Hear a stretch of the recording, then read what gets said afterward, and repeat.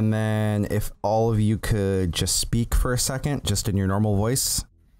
Yep. Yes. 1, 2, 1, 2. Yeah, Speaking exactly. for a second. Yeah, exactly like that. Test, test, Second, test. second. 1, 2. All right, and now let me just. Could finish with your token. Choose whatever the 3 blobs for your hit points and total AC, etc., etc. And then we can start. Okay, cool. All right. So, what was my total hit point? Bring up my. Click on it. Click on the sprocket icon when you click on your token. And for example, if you choose the green one, write the maximum value in both tabs. Let's see yours. Your hit points. 6 hit points. 6 hit points. Oh yeah. Because you have a D4 die and 2 from Constitution. Yeah, 6 points. So if you decide to choose like the green blob for hit points, Gotcha. to make it look like a bar, depletable bar, like put 6 in both. 6 in both. Spots. Okay. Yeah. That's where it And for says, example, yeah. Heart bar, right? Yeah. Okay, and AC. Can I put that in where it says power? Yeah, I use it for. I use that for AC, but then I change it if you can change it if you get like a shield generator of some sort, like integrated into your armor or a belt. Gotcha. So we just need to put an HP, AC, and that's it. Okay. Yeah. We won't need like ammunition here because it's in the camp. Probably we will do some shooting, some training roles and other stuff.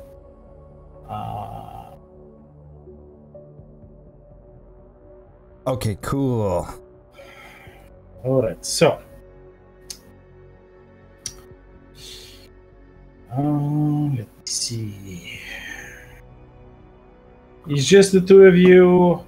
Your party members are not here. They have no tokens. Even if they join later, they can't do anything. Okay, so what do you want? What do you want to do for this session? Except the roleplay. Do you want me to give you the? Let's. I say we start from basically our shuttle lands on. Our shuttle lands. We're just arriving. I think this will be a great a way for you to basically introduce the camp and setting. Well, basically yes. Okay. So.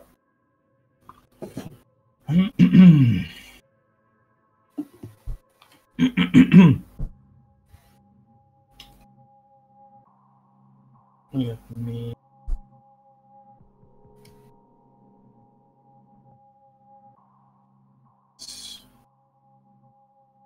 Okay. And so, you guys ready? Yep. I'm ready. Okay, let's start.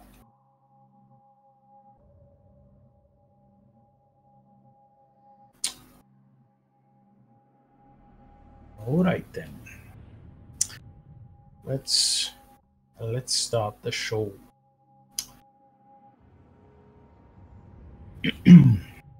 For the last week, you two, after meeting on the asteroid colony of Cav in a recruitment center for the colonial militia, and passing all the tests, you were assigned into the one team, which you know that will consist of at least 4 team members, and it is a special ops team that is called a FIST team. That's Forward Intelligence Scout Team, which, of course, is a special operations unit that acts behind enemy lines. It is a small guerrilla group, and of course, you will have to supply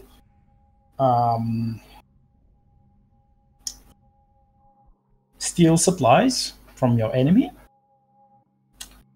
including fuel, food, ammunition, spare parts, and of course equipment. So far, you do not know your other members, the members of your group. You have no idea who they are. But each team is unique because of its members and their race and their specializations and their skills, etc., etc. It takes the shuttle a day and maybe 2-3 hours to reach its destination, which it's undisclosed location, which your recruiter said that you'll be greeted by your handlers. You will receive extra training, and this place is to be called just the BaseCamp. That's it. You probably spent the time while in transit to examine the information which they gave you, which is standard data package concerning the colonial militia operations and command structure, but it's nothing that you probably do not know already. As you know, like each colony has their own units, both units, spaceborne units and ground units. The space units are called the Colonial Navy, and the ground units are called Colonial Militia. They all belong to the Terran Minarchy, which basically each colony operates on their own. They are self-governed, although they, of course, are part of the larger body, the Terran Minarchy. And so far, you've seen a lot of clans, the uplifted Terran races on Cav. Especially, there are a lot of anthropomorphic bunnies on Cav, which is the colony is known for like the huge population of bunnies. And recently, a lot of them have like applied for different military positions in the colonial navy and the colonial militia. And the colony is known for their special unit of bunny scouts, which is acquired almost a legendary reputation.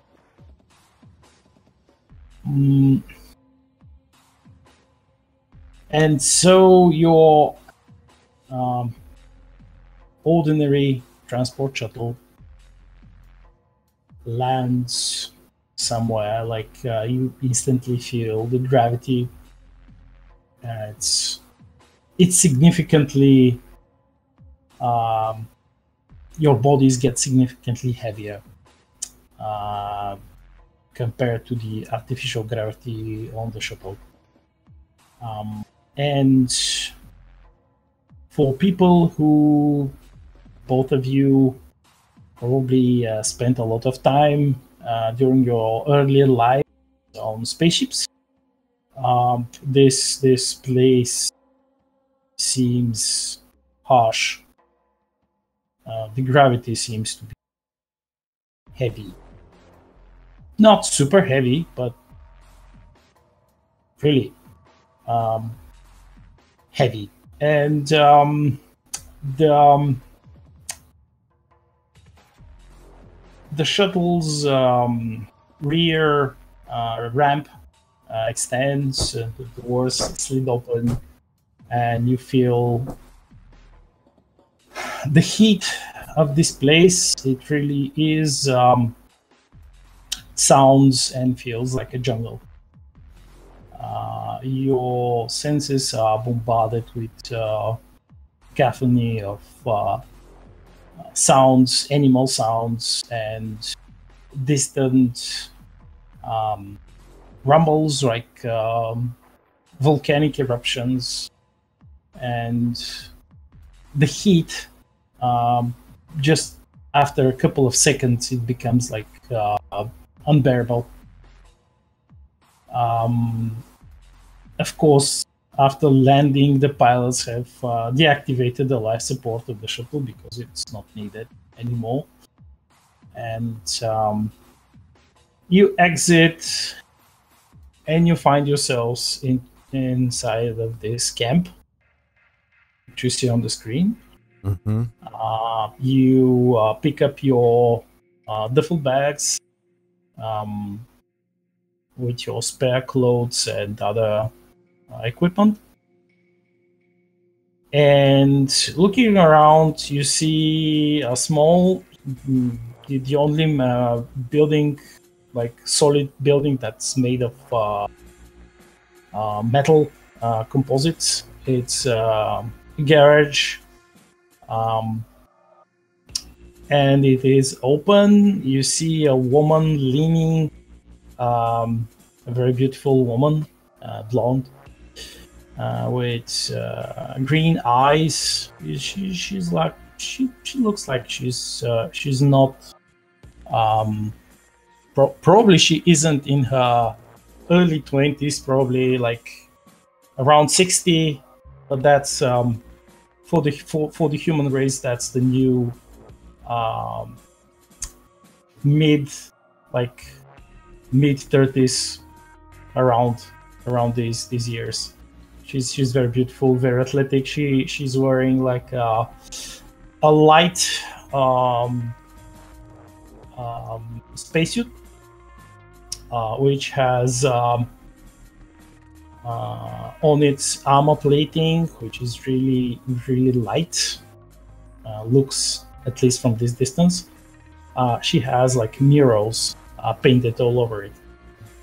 And she's armed with 2 pistols on her hips, and she has a sword on her back.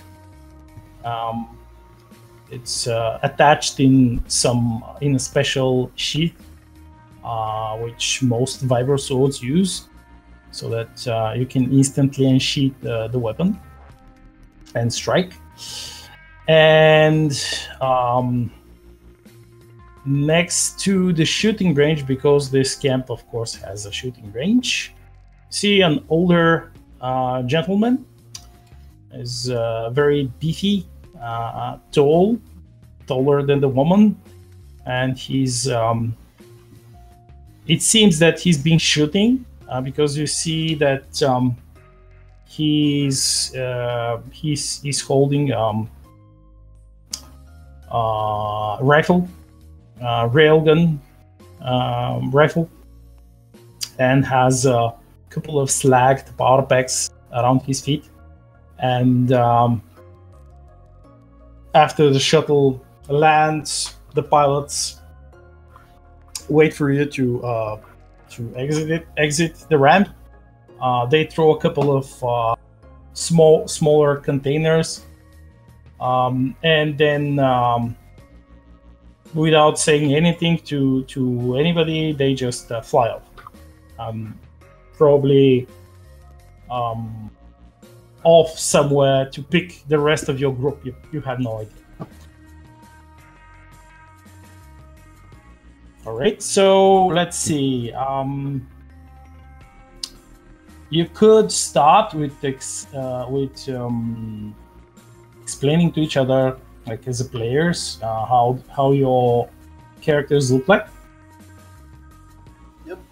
So my character is Yuri Pavlov. He's like around 6 feet. He has a military cut, but you can see that he has a black hair with bits of gray here and there, brown eyes, and he's really average looking. Like if he wants to, it would look like he can disappear in the crowd. He's lean. He's not too beefy. He's not too scrawny. But he's well built. But he's like really average built, and he has a bit of a blank expression constantly on his face. But he's just looking at his surroundings, trying to adjust to the heat and taking it all in very carefully. So yeah, that's my character. Cool. Well, my character is Marcin, last name unknown. Basically, he's kind of an indeterminate age. Most people say he's midlife, but since he doesn't know his biological age, he kind of... It's really hard to describe exactly how old he looks. He's got some gray throughout his hair, and he does have a bit of a beard growing, but currently it's short as he's still growing it out. But you can tell that, you know, there's just been a lot of stress in his life since there's gray hairs everywhere. He's about 5'8", and has a kind of stocky build, but not overtly so. He's more of a dense-looking, wide-shouldered character. His face has kind of scars, some burns and stuff on it, old injuries that you can tell that he went through quite a bit. His under his left eye, he has a bit of a scar that goes across his cheek. The character's eyes are gray from the stress of his previous life, and overall he's kind of like not got a darker complexion, but one of those complexions that you see from someone who's worked around radiation for a good portion of their life, like with welding, like from like welding gear, stuff like that. He also tends to always wear his pilot uniform, so oftentimes you can't see the rest of his body, but people kind of know he walks with just a slight limp, as if he's just been through a lot. So that's... Oh, and also his hair is brown in color, but speckled with gray all over. Right. All right. So you look around. The woman, she nods. She kind of friendly waves. You see that she's holding a set of tools, and she's trying to fix the front end of this vehicle, which you have probably never seen such a vehicle. It looks both old and new.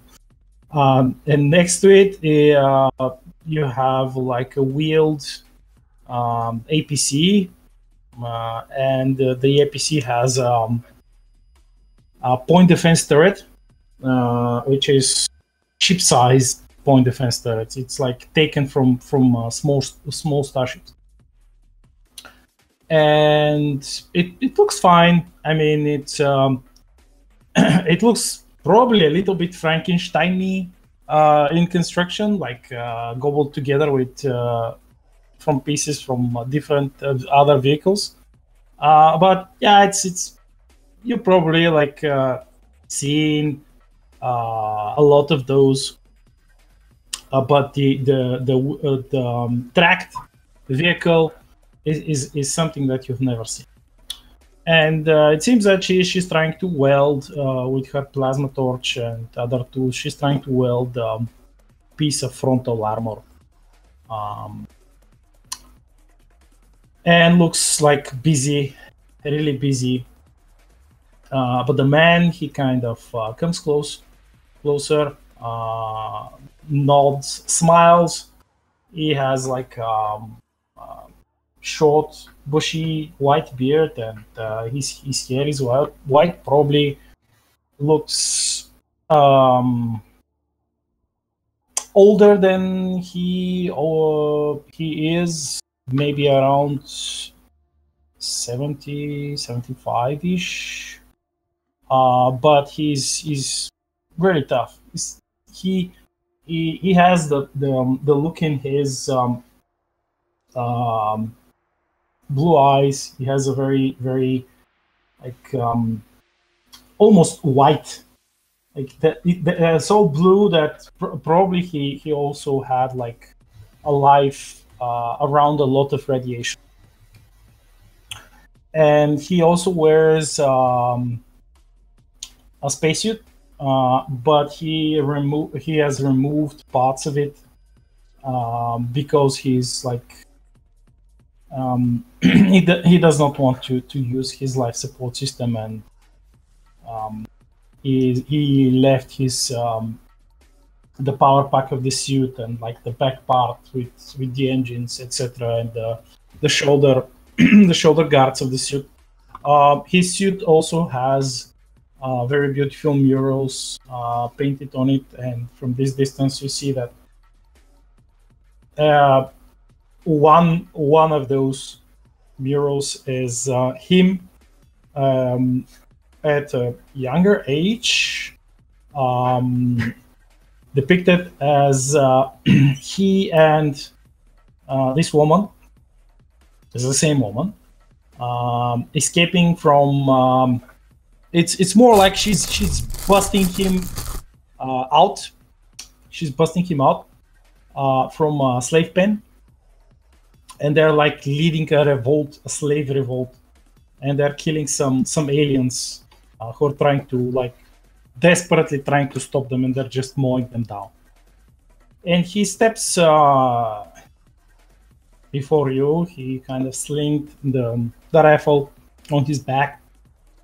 The muzzle of the rifle is pointing down. He kind of slinged it over his head.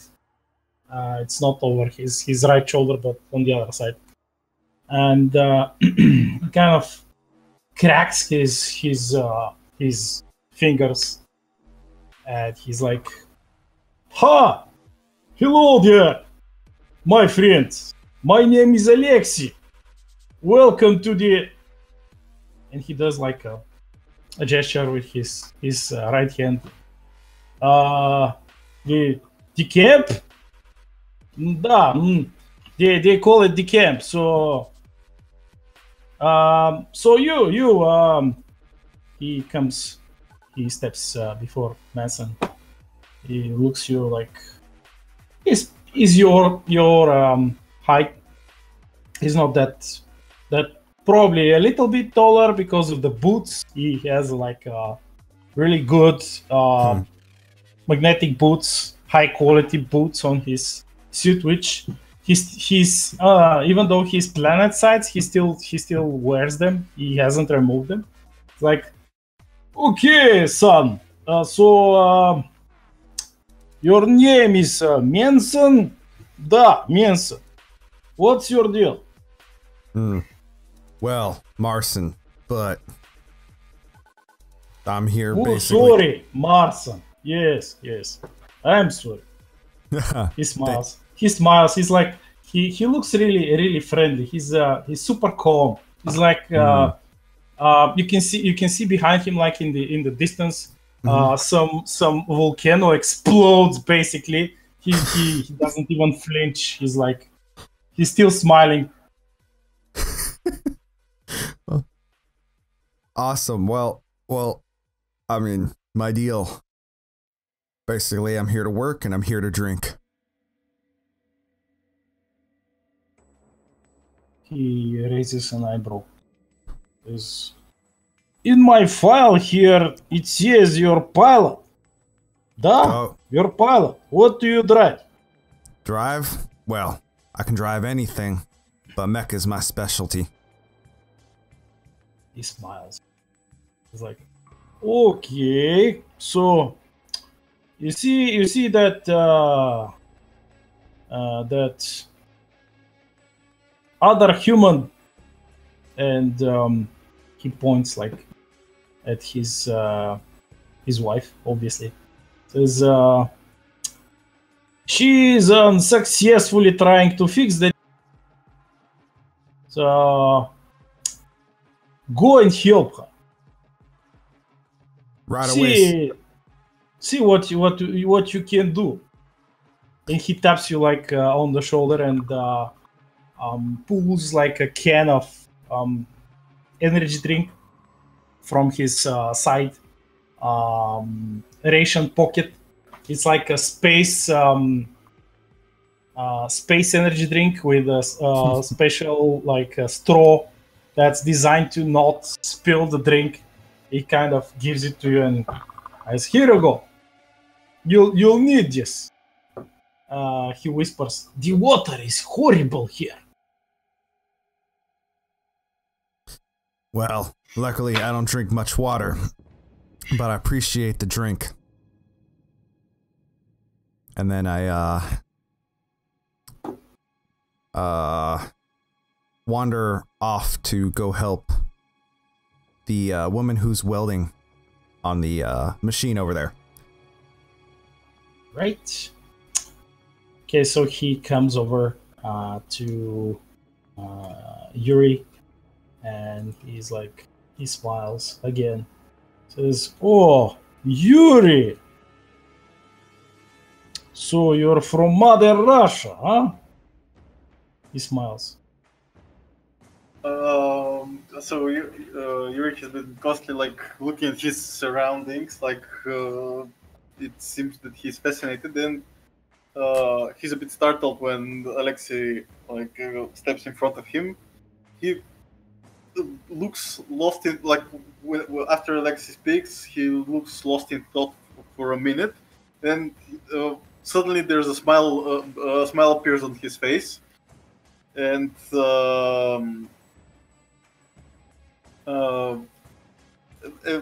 start like on the Marcin knows on the flight here, like he hasn't been like particularly chatty. He's been mostly silent, but now like he starts talking with like this not carefree, almost carefree, but like that starts casually talking all of a sudden, and he goes, well, my mother has always told me that this is where our ancestors come from. She has told me all, the good and the bad. He nods. Oh, your mother. So, and he like looks at his hollow file and kind of waves a couple of times with his fingers, obviously opening like the sidebars of the file and reading some of the information that you have like from your studies. Obviously, you have you have passed through some apprenticeship to become a doctor. And he looks at this and he says, "Ah, a doctor, that's good. Really good. So you're not married, I see. You have no family. Your family is good." Oi. It is the same shit everywhere. Almost the same shit. He looks you like this. What we can do today is you can go into the big tent and sort the medical supplies. Check, look, do some make a catalog, because those boys over there they dropped a lot of containers. They just drop them and they fly. I don't care what their working ethic is, but that's shitty. So filial slav, we do hard work. And he looks like over your shoulder at your companion.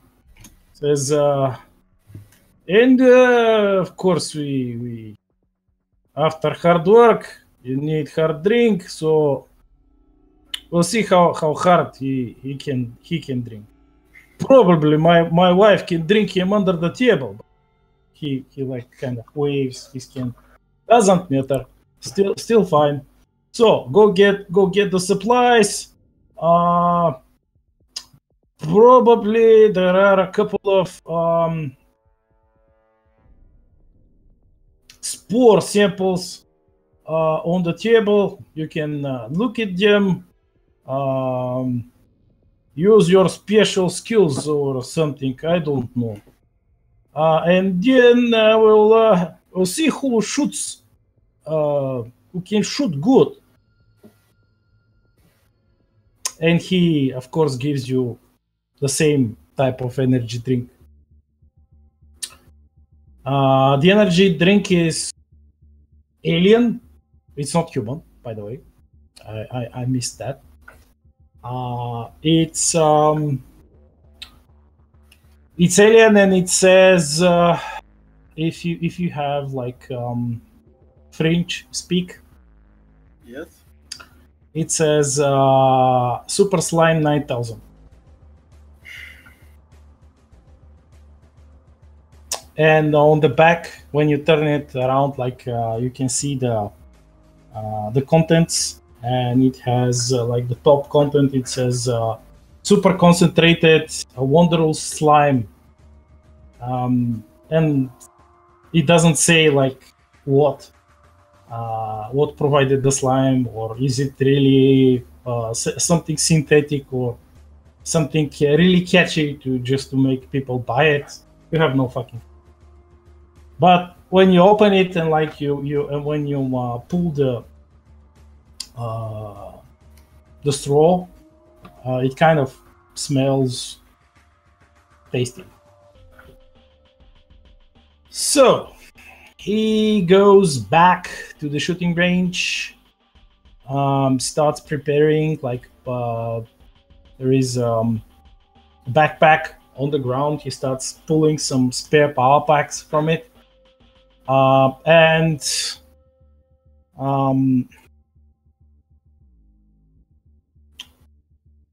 let's see, Merson, when you go near the vehicle, the woman turns around, looks at you. She's stunningly beautiful, as like 99% of human women are. She looks at you. She says, "Nice to meet you. My name is Valeria," and she like gives you another sets of tools, repair tools, if you don't have your own. It's like, help me fix this. It's I mean, it was shot to hell, and basically you can see a huge hole in the frontal armor. Whoa! What put that there? She like smiles. That was a fucking PPG. You know what PPG is? Remind me. Let me see if you know what it is.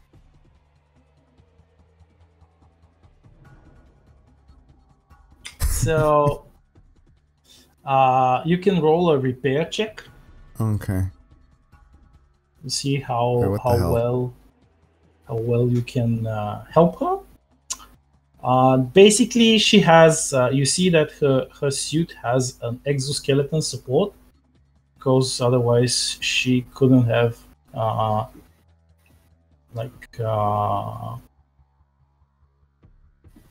done anything on this machine. Like all those slabs of armor, like probably one maybe around 12 to 15 centimeters thick and very heavy. Okay, so you help her. Like, it's reasonably easy to like plasma weld a couple of pieces of mega steel and fix like the huge hole in the APC. Like, this APC looks really old, but also it looks very new. The design looks old, but the machine is almost brand new. It's like somebody pulled it from some enclosed garage or a storage container somewhere. Found it perfectly preserved somewhere. You have no idea. And she's like, it takes you probably an hour. She asks you like some questions, like what can you do, how well can you shoot, how tough are you, how strong are you, what's your type, like what type of women you like. Of course, she shows you a couple dozen of whole pictures of her daughters. She has 13 daughters. And that's normal. That's normal. Okay. And she's like, you get the feeling that she's sizing you up. She's like, that guy. Okay. She says, okay, that's good. So get in the APC and try to start the engine. All right, there. Let me just hop in the driver's seat. So I hop in the driver's seat. I roll, and you should be able to roll drive. Drive. Let me find out where drive is. Not pilot, drive.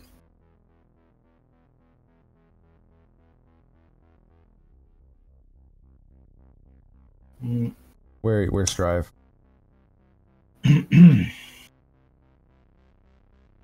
Oh, I don't have drive. Then roll a dexterity check. Dexterity check, okay. And during that time, Yuri, you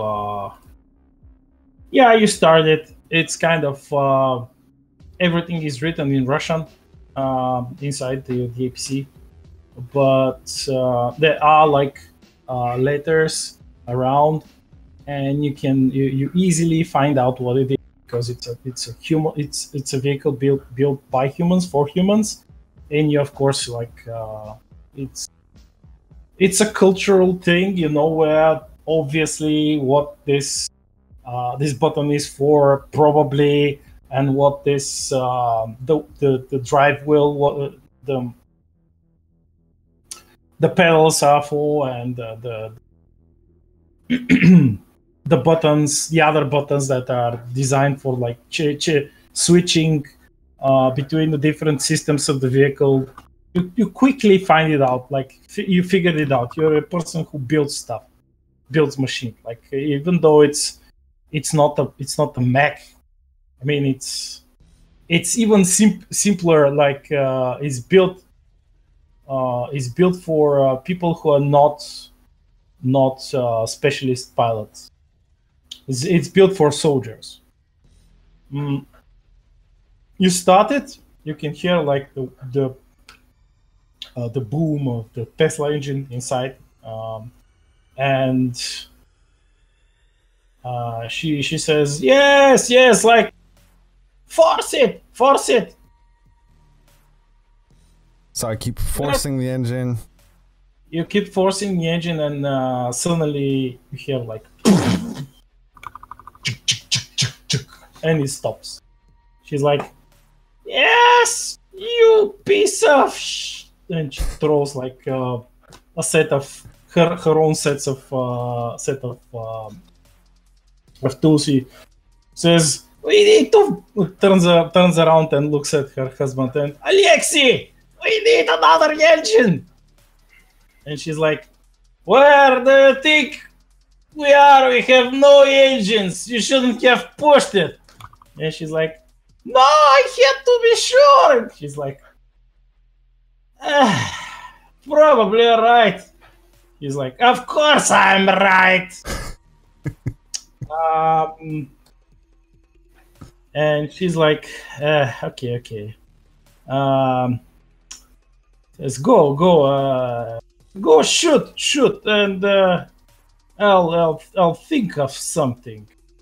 And she greedily looks at the other APC. It's like,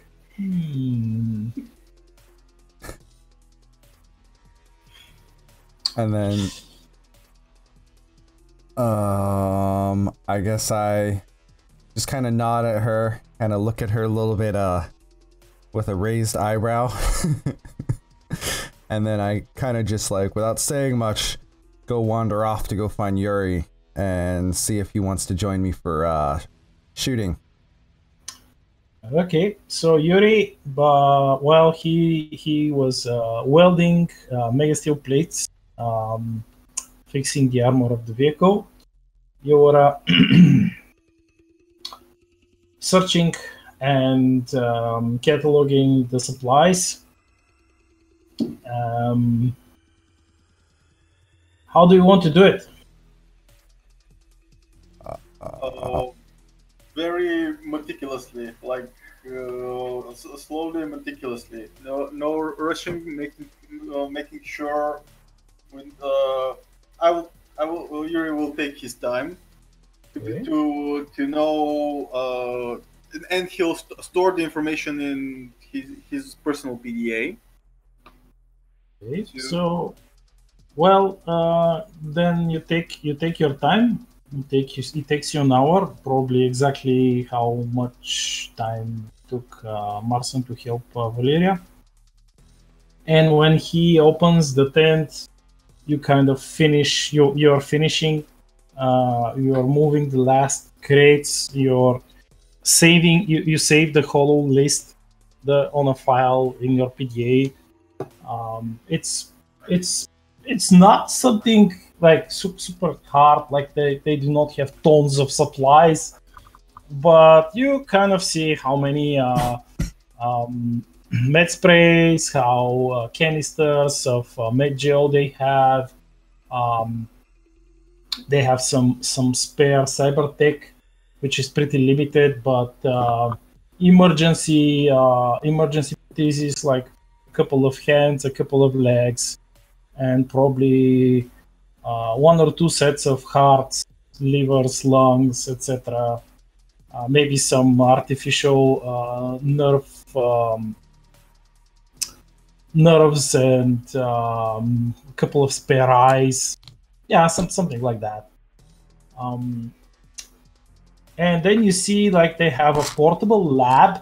It's nothing super special, like a very basic, the very basics of gear on the other side of the tent. And you have like 2 containers with some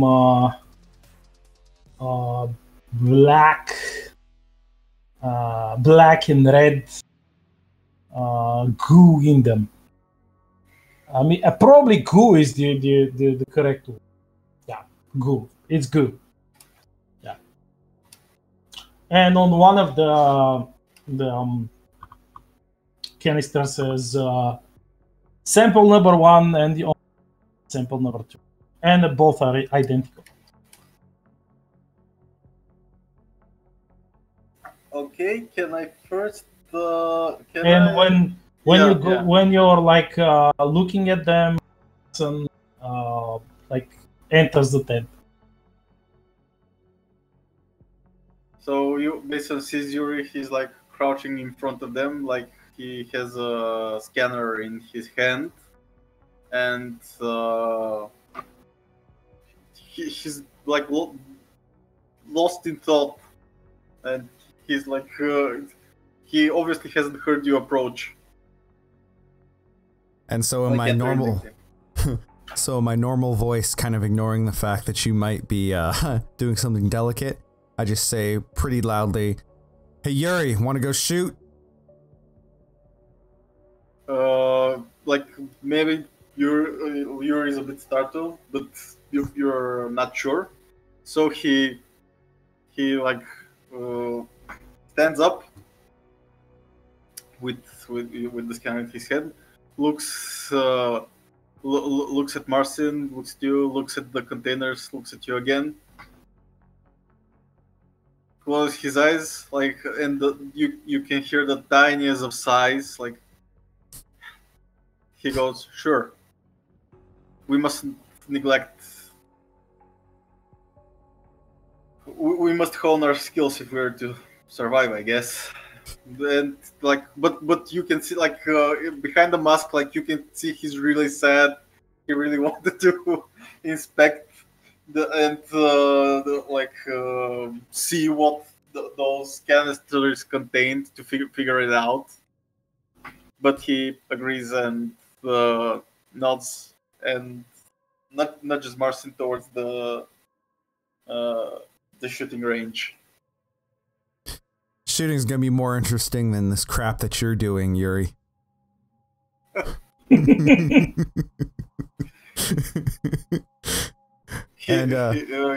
just sighs and goes, "Yeah, maybe one day I'll be putting this crap inside of you. Who knows?" I say, well, if we go shoot... So you'll know. So you can figure out what you'll be full of, right? Well, that may be so, but if we practice enough, then maybe we won't have to worry about actually getting hit if we put the enemy down first, rather than having to rely on your skills. A solid strategy, I suppose.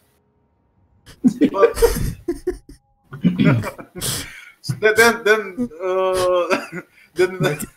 then I'll be sure to. Yeah, of course. Yeah, no worries. We're kind of social invalids, both of us. Like the dance of the social invalids. The fuck is this shit? Okay. Let's go weaponize our autism. Oh yes. That works every time. Okay, so you walk over the shooting range. It looks new. You walk by the tents. Each of those tents, they look like they can house 2 people in them maximum. They're not like huge tents. And stepping next to Alexei, he looks at you, looks at your weapons, and gives you a spare power pack. And he reloads his rifle. Says, good. So where's my list of supplies, Yuri? Yuri opens up. I'm guessing Alexei has a PDA. Everyone has a PDA. Yeah, of course. Yeah, I'm just asking that because you said parts of his suit are missing, but just asking. So he opens up his PDA and sends him the files. He looks at it. Says, good. So we have here the basic medical stuff. We have this and this and this. Okay. He looks at you. Yes, I'm guessing you had no time left to look at the samples. No. Marcin is the opinion that other things should take priority. He looks at his PDA. Well, it's not like anything bad could happen.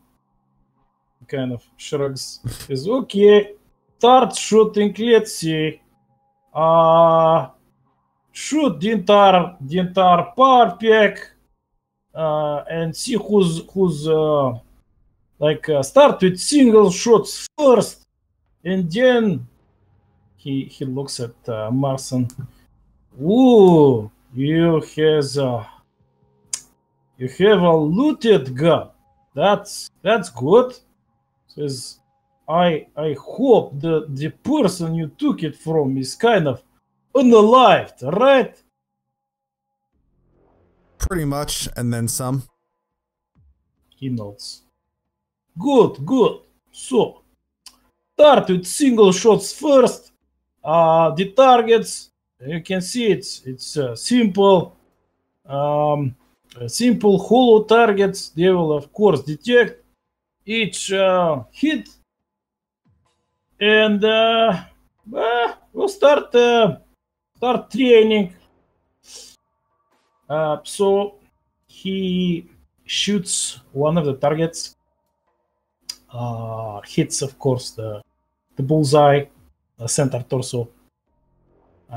You hear like the roar, basically, of his railgun, and if at all possible, the heat gets even worse.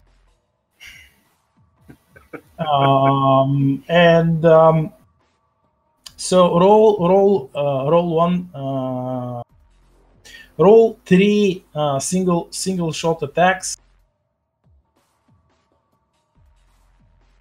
from your character sheets, and we'll see who is. Yeah, of course. Click on the weapon tab. Weapon. Yeah, and the snub gun. Yeah, the center says weapon 1 full attack. Or you could go on the stats tab and click just a standard ranged attack, because you don't have to roll damage. But if you want to train it, I mean, if you want to get familiar with the character sheet, you could click it from here. Gotcha. I'm just It's your choice. Power attack. Well, no, not that.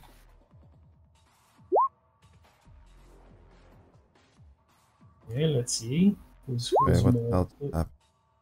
hell? Yeah. Good. That's good. So both of you hit the targets. Yuri is more like he hits closer to center torso, and if you hit probably the outskirts of the target, but you still hit it. Like it's a normal hit, good hit. He kind of nods. Again, continue firing.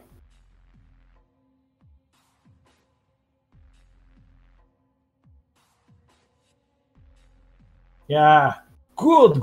This is better, Marson, better. I aim to please and for the targets. He chuckles. And then I fire again. Okay. So yeah, Yuri. So Yuri, like when he hears the pun, like shivers a bit and misses his target. You hit the ground. And he's like, no, this is not how you shoot. You lack a discipline. You mean some people might say that discipline comes from within, but I think it comes from the outside. See, Yuri, I told you we need to practice. Yuri.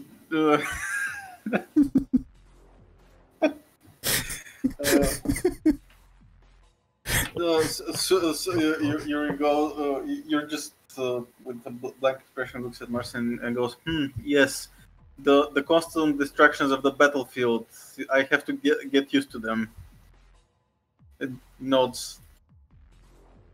And he says, and Alexis says, all right, okay, Merson. You see, I see that your snub gun has that special super fun lever that says full auto.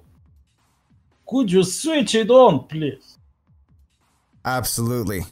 I click the full auto on. Okay, so you roll an attack with minus 4 to hit. -4? Yeah. So yeah, that's the standard. When you click on the macro,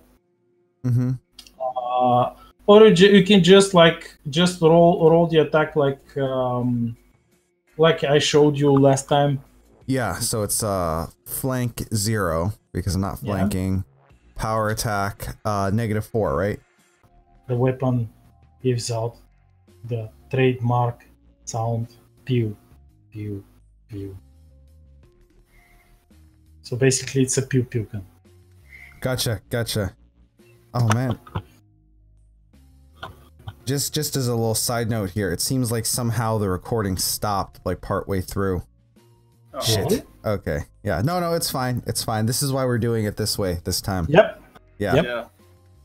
I gotta figure out why that is. I'm pretty sure I started recording, by the way. So. Probably.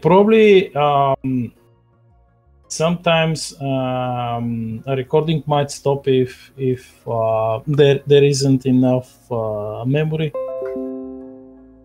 That's weird. I don't know. No, it's weird just because I was looking and I have it streaming into my terabyte hard drive, so. Oh yeah. It's kind of like. It's not that. It's something else. Yeah. I'm just kind of like, oh man, because like we just started getting a group. Anyway, that side note. Yeah. Anyway. All right, I'm recording again. I'll figure it out in the end. Okay. Anyway, yeah. So I kind of like smile as my gun's smoking, and just kind of like grin over at Alexi. And he's like, he smiles. He's like, "Can I see that?" Yeah. And I hand it over to Alexi. He looks at it and Says, "Ooh, shiny heatsink you have there. That's good." And he presses like the button next to the power pack, like where you reload the gun, and the slagged power pack like drops on the ground and like starts steaming because it's almost melted. And he says, "Yes, probably we'll have to. You'll have to limit yourself shooting on full auto around here." He says, "Put it in this cooler," and he pulls like it looks like an old beer cooler.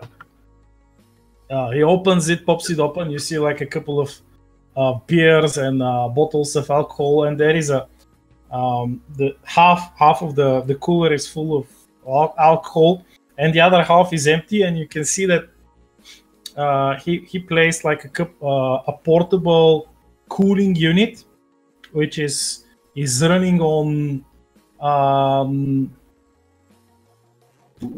most probably some solar power or something. He says, "Guy, quickly, put your gun there. It will cool very, very fast." And let's see, what shall we do? Okay, roll me listen checks. Listen checks? Yep. From the skill tab of oh, that's your right. sheets. Yep.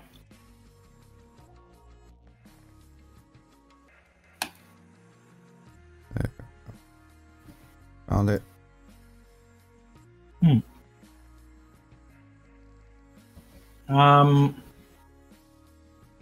So Marson, Uh-huh. do you hear something coming from the tent? And like Alexei follows your head, and he's like, "What? You want to go and get me one spare med spray?" And because when he took the gun from you, he kind of touched the heatsink, and you see that his hand is like covered with the nasty boil. Ooh. It's like, "Go and get me one simple med spray from the tent." While your weapon kind of closes the cooler, pulls a beer, of course, starts checking the beer while you're running towards the tent. But what you hear something like it sounds like, you're not quite sure, probably sounds like something breaking. So I kind of cautiously start approaching the tent, and so I don't have my gun on me, right? He's got it over there, right? Yeah, it's still cooling, but you have like your melee weapon. Gotcha. So I put my hand on the handle of my vibro dagger and pull it out, and kind of start walking toward the tent. Outside of it, I kind of pause, and then I decide to attempt to sneak quietly up toward the entrance. Okay. Do I have to roll for that? Yeah, move silently. It's also in the skill tab. Move silent. Got it. Yep. Yeah, you kind of creepily creep, and very quietly while still holding this dagger of yours, and like pull aside the door, quote unquote, of the tent, and look inside, and you see something. See this thing. You see one of the containers. It's broken. Probably this is what you heard. You overheard. Broken on the floor, on the ground, basically. And this little blob, this dark reddish blob of something, it was kind of crawled out of it, and it's morphing into something. It's kind of moving around, and you see that it touches. It's trying to touch one of the containers with medical supplies. So I see this thing crawling, and I pull up my knife up to into like a close combat type stance, and I immediately lunge forward to strike at the creature. Okay, that would be a charge attack. Like you get +2 attack, and if you run towards it and stab it, or if you just kind of step and quickly stab it. But if you charge it, you will get a +2 bonus to attack, but you will get a -2 to your AC. Until the next turn. Gotcha. But you could just I'm just giving you the ropes here. Okay, well I'm gonna do a charge attack on it then. Okay. Just because it seems how like my character would respond. So I click the middle button, right, for the vibro, right? Yeah, and just select submit power attack. No. No. Okay.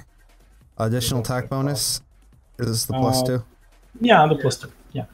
Okay. And then power attack bonus. Do I do the negative here? No. Okay. Okay. Just leave it. Okay. Full attack. No.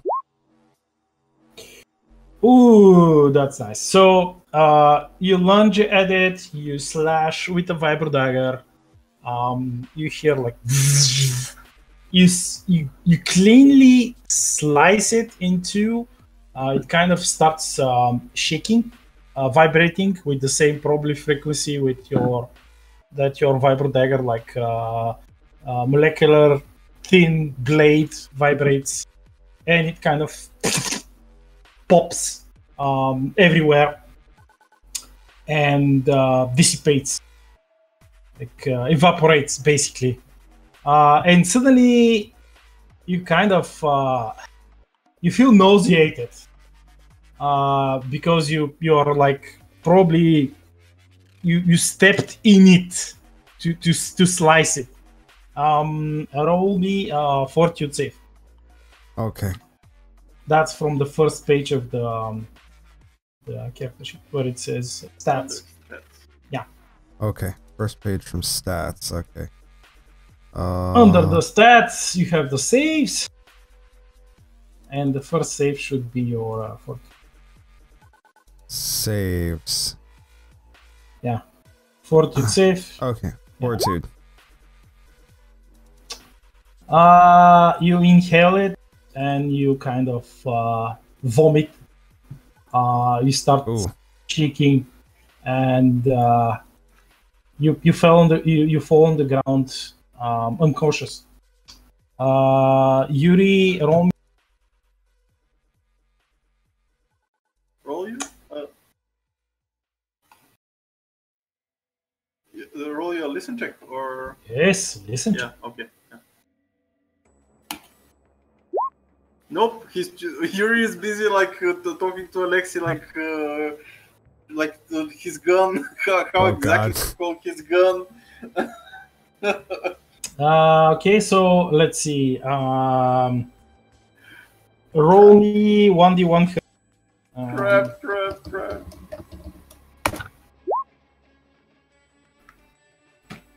Let's see. That's cool.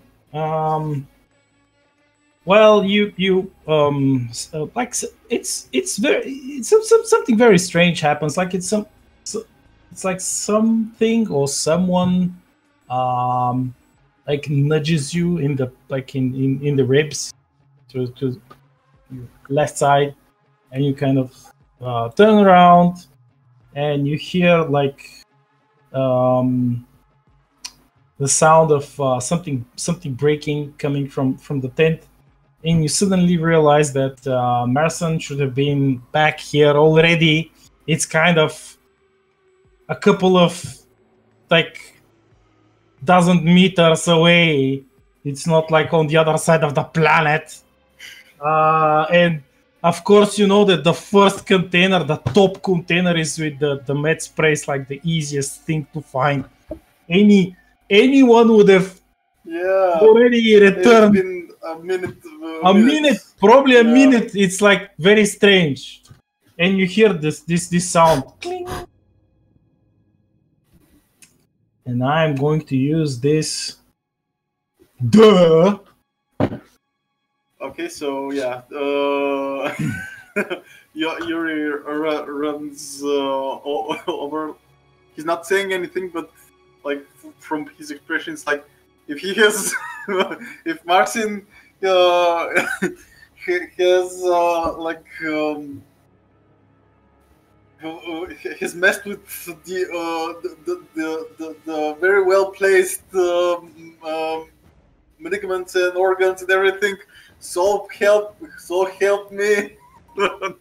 So he runs into the runs into the okay, tent. how fast you run? Roll me athletics check. Okay. Oh god. Okay. Oh god! Oh no! I got to roll. Casually strolls. No, you try to run. You try to run just in front of the tent, like you trip into something, and you fall. Just like through the door of the tent, like the entrance, and you fall, and you see Marson is like on the ground with a horrible facial expression. You see a small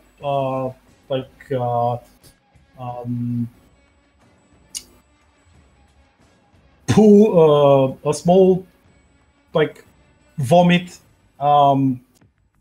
That he kind of obviously fought something, and you see that the first container is broken, and there are some things still steaming and evaporating in the air. And you see the second container has just been broken from the inside, and you see something black, oozish, that's trying to crawl and next to Marson, and is trying to consume his left foot. Oh god. Okay. Don't make me lose my roll initiative.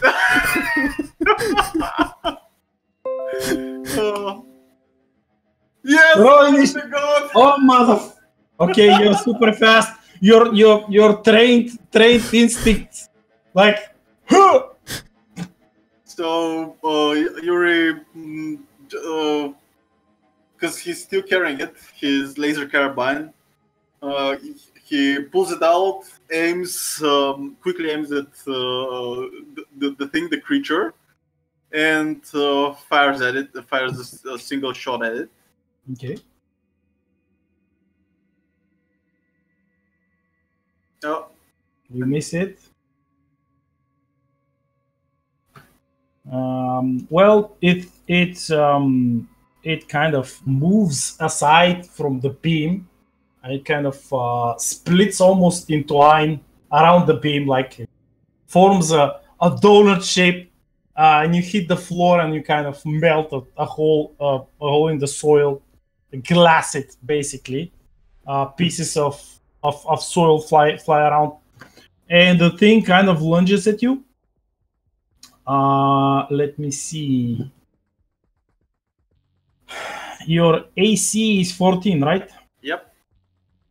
Okay.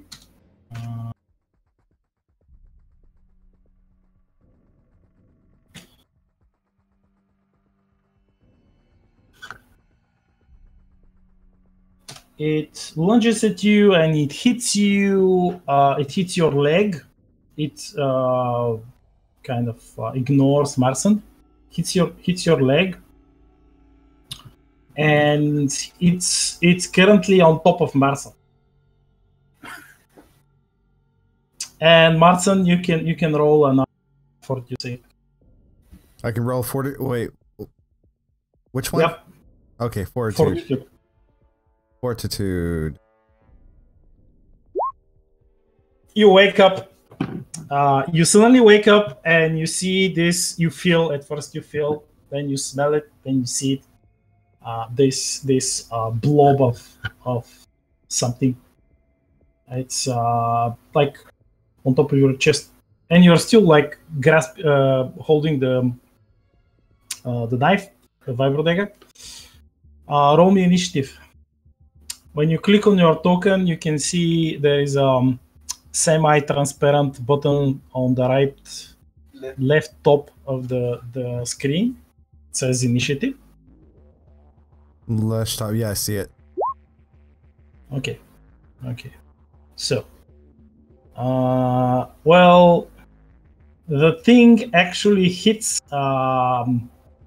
extends part of it, and hits Yuri in the leg. You see, a part of his armor is not damaged, but he feels like an electric jolt. He's like minus 2 hit points. How many? Minus 2 hit points. No, that's for Yuri. Oh. Not you. Oh, okay. And then it's you. That thing is still on your chest, by the way. Oh. I swing the knife upward and try to slash the weird, creepy slime creature. Okay, so when you swim the knife, it's kind of hits you back. But let's see if you hit it. Roll that. Yeah, you hit it. It kind of splashes all around Tent and you and Yuri, and both of you roll fortitude saves. Fortitude.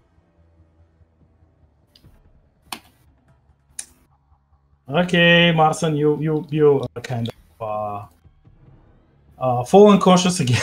Oh God! Because basically, probably some of the fumes like get inside of your mouth because it's all over you, and you try to slash it over your chest, like on the ground. And Yuri, you kind of fall to your knee, but you manage to not vomit your guts. You see Marson is rolling on the floor. Yeah, Yeah.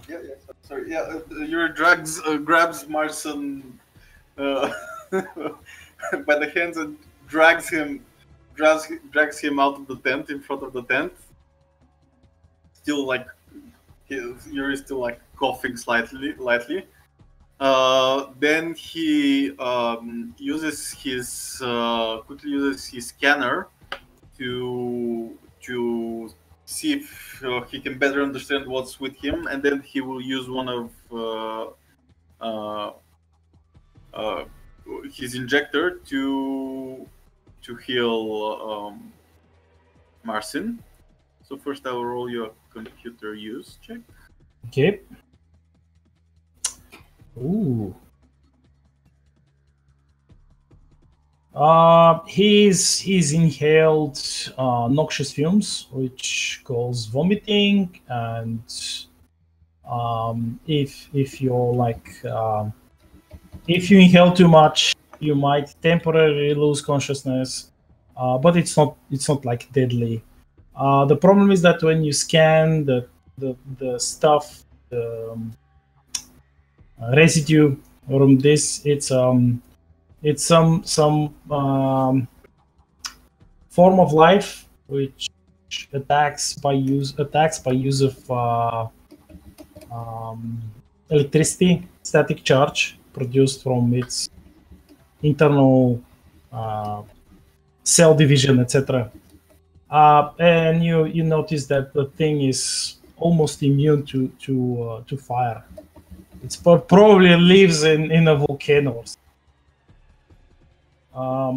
You have no name for it. You can call it however you want. Like it's something that you see for the first time in your life. Probably you're the first scientist who ever sees this life form. But it's dumb as hell. It's like it's just a clump of silicoid-based cells. Fascinating. So first I will roll my treat injury. This is +2, so it's 13. Okay. You wake him up without having to use like Yeah. the injector. And Alexi is like, "What the hell is happening here?" He looks at the tent. Nothing's destroyed except like the hole in the earth, like the glassed piece of ground. He's like,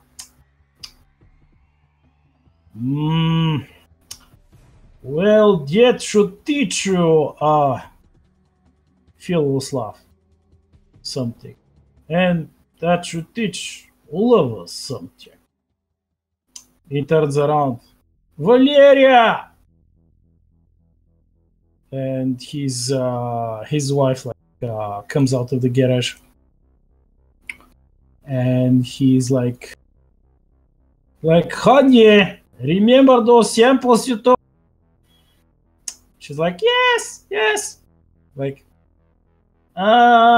they just tried eating our recruits. And Valeria is like, what? You're kidding me. He's like, no, I'm not. You very well know that I don't kid. I mean, I make kids, but I don't kid. He's like, do you see this? He's like, this young man is shaken.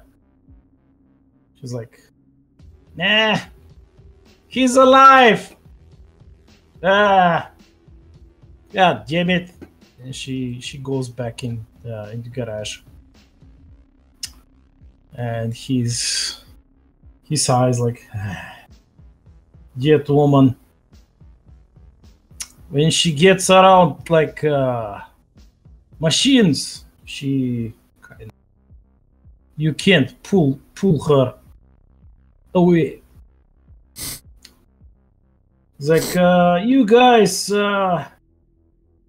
go back to the shooting range, and I will clean this. Okay, I see that. Am I still unconscious? Oh yeah, you have. Okay, so Yuri woke me up. Yep. Okay. All right, so then I'm kind of like holding my head, and I say, "Man, haven't had a hangover in like a decade. Feels great." You're just looking inside the tent, going, "Fascinating creatures, fascinating indeed." What the hell were they? Well, it's some sort of indigenous life form that seems to produce its own electrical charge. Well, at least they explode when you knife them. Yes, like Yuri shakes his head. Yes, sadly, well, we did. Sadly you did, because I didn't actually kill. So he has this a bit of a sad expression on his face. And then I kind of look and she's like, "Don't worry, I'm alive. That's all that matters." Come on, Yuri. Let's wait, what were we supposed to do again? I'm still totally half out of it from that crap. Yeah, Yuri goes, just to drink the energy drink. It should make you feel better. So I crack open my energy drink. And then I drink the energy drink. But not like a normal human being. I chug it and it drips down my face. And overall it looks like basically I'm like probably like just completely wasted downing like another shot of tequila or something. It's disgusting is the point. No, yeah. Yuri just looks at you like he cocks his head to the side, fascinated, and goes, "You wasted some of it." I kind of look at it, wipe it off my face, and lick my fingers off my suit, which is even further disgusting. Yeah, but some went into your beard, so wasteful. And goes inside. Actually, Yuri wants to collect these samples. He doesn't want Alexei to destroy them. He wants to study the bodies. Yeah, you can't study anything. Okay. All right, so we got our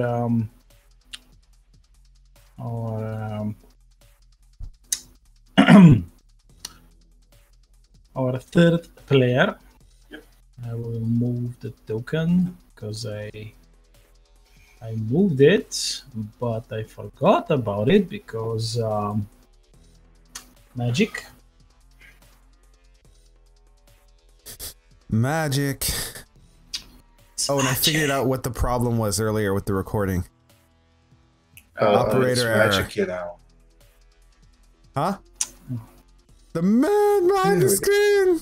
Dave! Yep. Hi, boys. Hello. Heyo.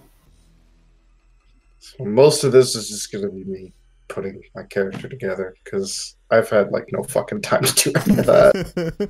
That's okay. It's I just, accidentally I accidentally turned the recording off halfway through, like in the middle of when we started getting a decent groove. So we've all been very successful today. Well, actually, Well, hey, that's what the point of session zeros like this is: work out the kinks, figure out schedules, all that kind of stuff. make sure my hotkeys Click aren't. stuff. Make sure not to die eaten by crit range 0 creatures. Yeah, it's basically I got attacked by electric langes. Well, actually, I don't know what the creatures are, but they are silicon, so I'm assuming that's what they are. it's something that Damn, I just realized my character knows a lot of languages thanks to all the free shit he gets for being a Yep. Oh shit, I forgot to pick languages. that's something that This is something. Yeah, I remember we talked. I think we should all pick the special operator. it's really sign important.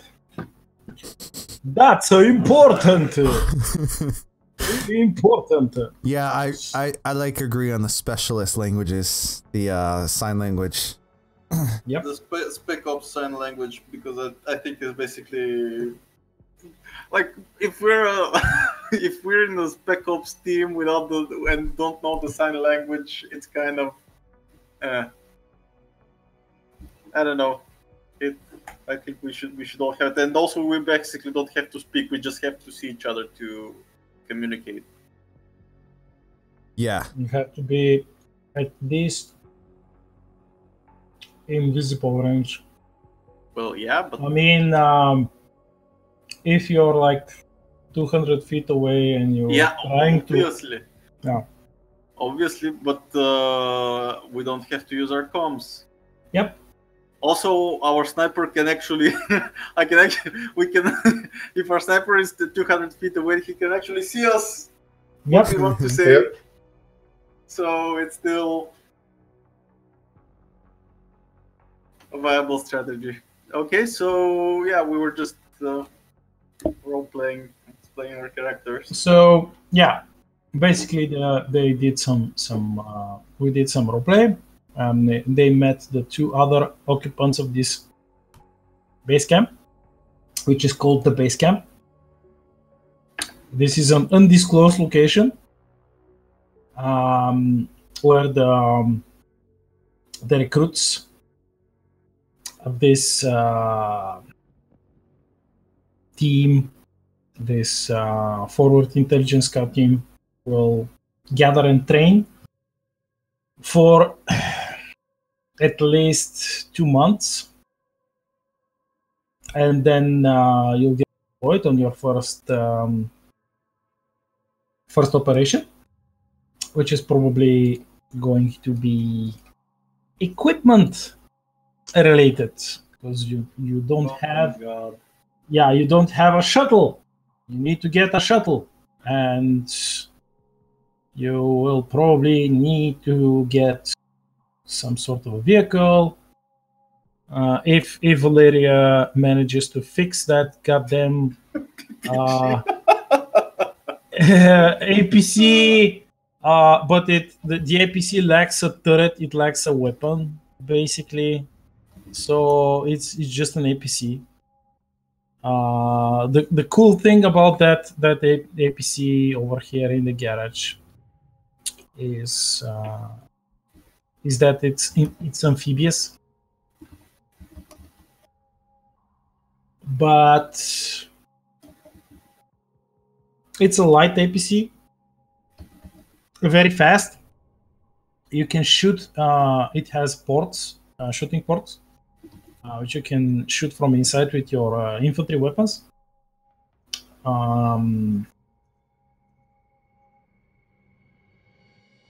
And enjoy the cool armor protection, quote unquote protection, of the hull,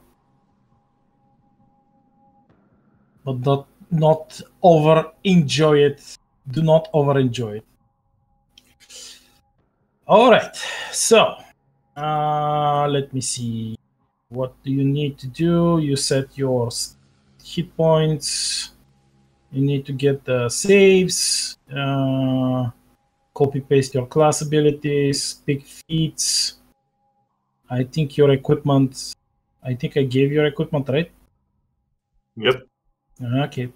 Well, yeah, you gave me the two weapons, the armor. That's the basic stuff. Is there do we have any extra cash to buy anything else? You don't have, like, basically this equipment is purchased. Just the starting loadout. The starting stuff. You will have, like, in this camp, by the way, in this campaign, it is the setup is the setup of the camp depends on you. You can use that lot to build stuff. For example, you can call in for a small arms merchant, quote unquote. He's not a merchant, he's a smuggler, but yeah, you get it. It's someone whom you can haggle with and buy parts for weapons because we have a fucking engineer she can craft you stuff, or you can sell them stuff. Use the looted money that you've taken from the corpses of your enemies and buy special shit, or kind of order. For example, you want to get like special armors with like for example a set of 4 Tazaran armors, and you want to use them for disguise and infiltrate some base somewhere with these armors, and the smuggler will provide them for you for a price. Okay. I'm just giving you an example. You will have like the second thing that will probably be over here. Will be the landing pad for your shuttle, which you will have to procure, quote unquote, yourself.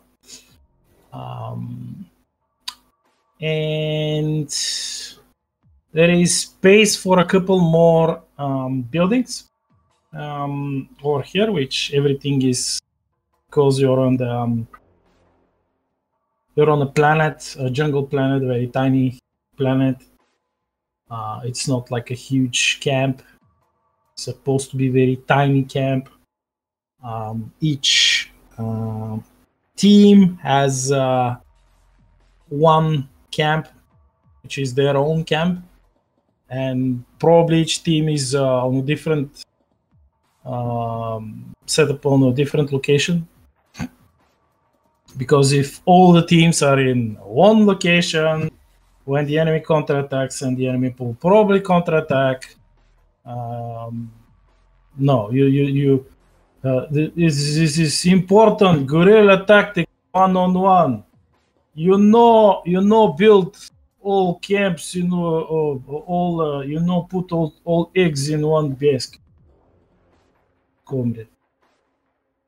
So this will be your camp, and of course, in this camp, all of the NPCs that run the different buildings that you'll order will live with you and interact with you. You can form like special relationships with them, and of course, if you want, like, let's see that garage. You could try and upgrade some of the buildings. Probably, since you have like a mech pilot, you'd want to have like either remove one of the vehicles, and they will probably remove the vehicle. You could build a mech pit for your power armor.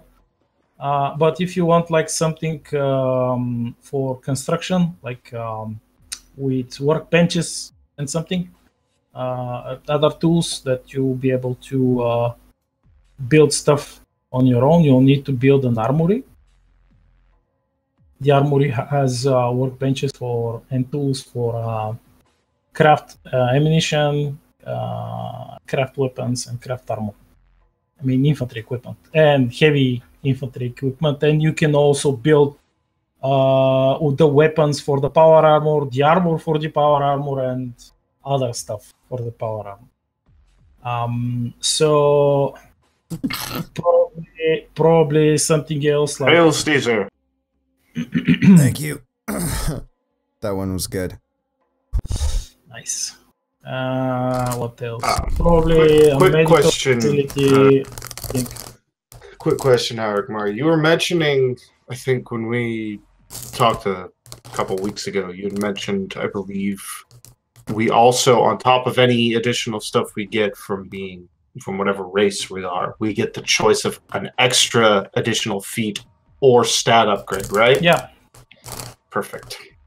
That's part of your training. You can use it either for a stat point or... Let's see. What else?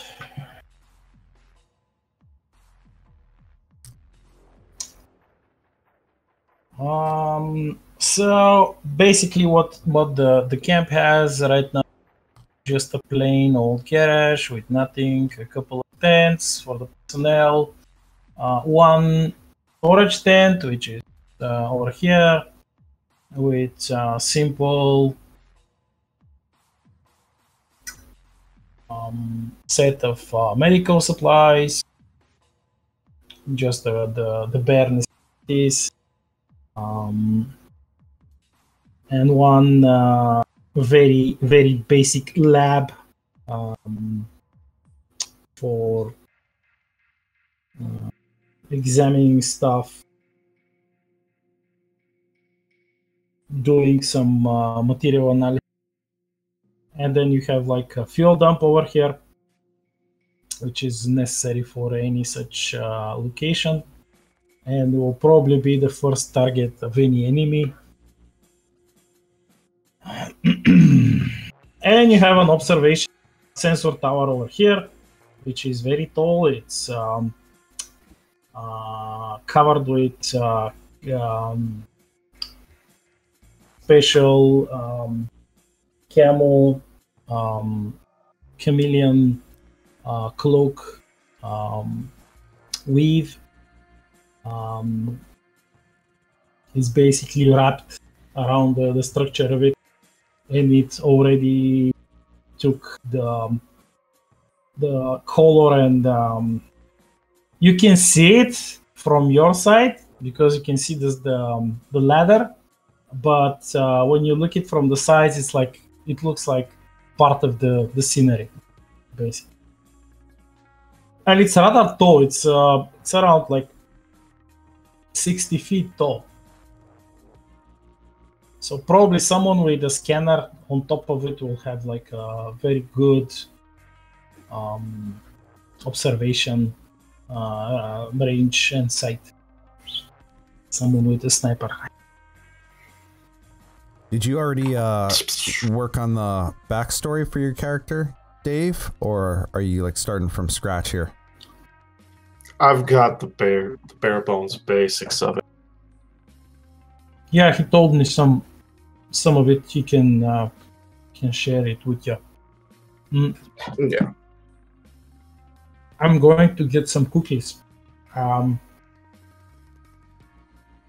Because I've eaten my last cookie, I need to get my more cookies of Doom and Dark. See you in a sec. So Give me a minute. So how you doing, Dave? Doing all right, considering that I've been leapfrogging between being sick to being sick over and over for the past 2.5. Oh man, we're gonna have to get you some like really good OJ. I've been buying so much orange juice and drinking so much orange. Fucking ridiculous. I do that anyways because I love it. It's fucking amazing. Well, I mean, you're in California too, right? That's right. Yeah, so you got access to the good orange juice out here. You know what, I'm gonna try not to crunch, because I just realized that microphone has some settings that probably make that really loud. It's not, you guys, I got you guys all pretty well controlled in terms of your volume right now. I haven't heard anything that sounds too loud. Yeah, okay, that's good. So, no worries. Yeah, we were mentioning in the beginning that all the microphone settings are going to be different. I already have like a crazy setup where I'm running this through Adobe Audition to enhance my voice. So the cables I usually could use to run Discord on a separate channel, I don't have, so everyone's on the desktop audio. So I'm just going to see what I can do in post when I mean, this is just me I'm just gonna be playing around with the editing. Fiddle with the equipment, figure out the settings you want, all that fun stuff. Yeah, that's pretty much what this is about here. Considering how long, I mean, I don't even know how long, but I set the hotkeys up for OBS for the number pad, except whenever I am trying to fill in the information for attack rolls or whatever rolls, I'm also using a numpad. So that's where that problem happened, where the recording turned off. Yeah, and my scene switched. So yeah, that was, yeah, I gotta get a better rhythm there, because yeah, that's why we're doing this. Yeah, but so far me and Zuviel, we've been trying to defeat basically slime mold. And yeah, I did pretty bad. Zuviel did pretty good. Yeah, you killed 2 of them. Yeah, so I had heard. Well, I mean, I killed them, but technically they almost raped me, so. So we're going a little Star Wars Rogue One with it, aren't we? Oh A yeah. little tentacles, a little bit of mind. Yeah, Rogue One is when they went hentai on us. Yes, What? they What? did. When did it? In Rogue One? Like, What is this Rogue One thing? I've only watched it once. The Star Wars movie, Star Wars Rogue One. Yeah. I was being sarcastic. Yeah, with fucking. Well, hey, dude, this is the age of shit lords, shit posting, and pose law. You can never tell anymore when someone's being sarcastic. I think we can settle that we all are pretty. But yeah, it was the scene where the tentacle rape happens is when fucking Forrest Whitaker gets that giant octopus to start probing that Imperial dude's face to rape his mind. God, yes.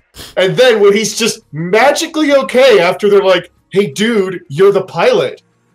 Oh yeah, I'm the pilot. Like nothing fucking happened. That's called hack writing. Yeah, Rogue One was the one that I'm like, okay, I'm officially done with the Star Wars movies. I don't care. Like, Okay, so yeah. let's not say we don't say the name. Okay, so you spend a couple of more hours cleaning the tent, resting. Alexi helps you, and you see the shuttle comes again, and this time drops 2 more people. What's that? Oh. Yeah, really loud. Okay. Sorry about that. Yeah, no worries. It was more crap that my niece left down here. Sorry about that, guys. So the shuttle drops off 2 more people. One is a woman, and because I don't know how she looks like, I'll just say that she's a woman. She's a human woman. She her bio picture looks really space wizardy like, not like engineer like, but doesn't matter. And the second person that walks on the ramp in the shuttle is basically the same shuttle. Probably that they grabbed the other part of your team from somewhere else and ferried them here.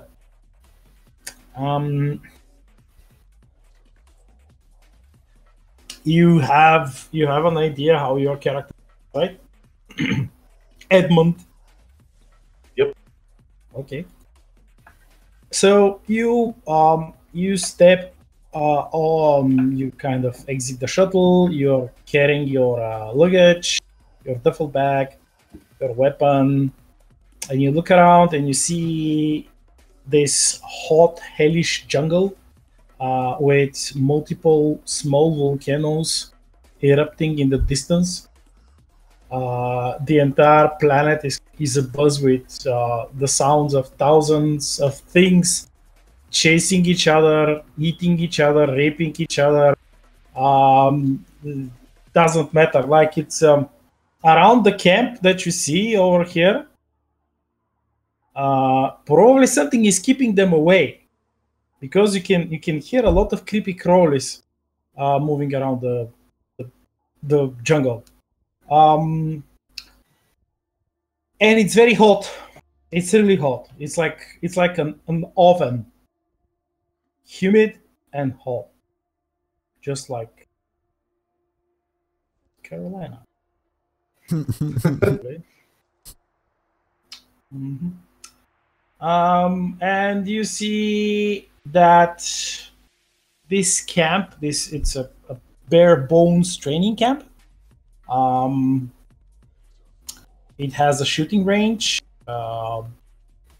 and it has a fuel dump, some storage over here, storage tent, a couple of living tents, and a small garage, which is a deployable structure, like most of these structures, where whenever like Terrans go and try to build a new place, they have a lot of deployable stuff which they can just drop.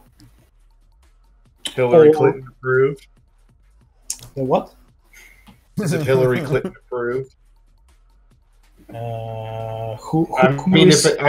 If it's deplorable. Deployable, not deploy. Oh, deployable. Okay, that makes more sense. Because I don't think that a person like Hillary Clinton she would would survive here. She would have. No, she wouldn't. What are you talking about? Just got attacked by 2 of them. Okay, we're calling it. It's the Clinton. We're calling the creature the Clinton. Okay, it's a Clinton. Oh, Jesus. Okay, it's a Clinton. All right. You'll have to. A Clinton. I will log it like, and when we can like we have a connection to the extranet, I'll just log it or send it to some magazine or a museum or whoever catalogs this stuff, and it will be known as the Clinton. Okay. It's like those butt monsters from Dreamcatcher, where they call them Ripley's. Yeah. I thought in Dreamcatcher they called them shit weasels. I mean, they had a couple names, but they also called them Ripley's too. Jesus. I forgot about that. Okay. Oh, yeah. All right. So, Edmund, you look around. Silent female companion just walks around, looks at the vehicles.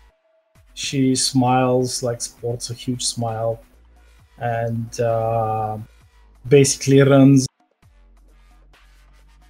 Mid-run, she pulls a set of tools and leaps like a predator. Basically, leaps on top of one of the machines. The first broken APC, it just starts tinkering with it, and you can hear like the voice of another woman, like, "What is happening?" She's like, "Oh, you look like an engineer. Can you see this engine?" And like you can hear like welding sounds and metallic parts like grinding against each other, etc., etc. So grinding. Yeah, it's the sound of work. So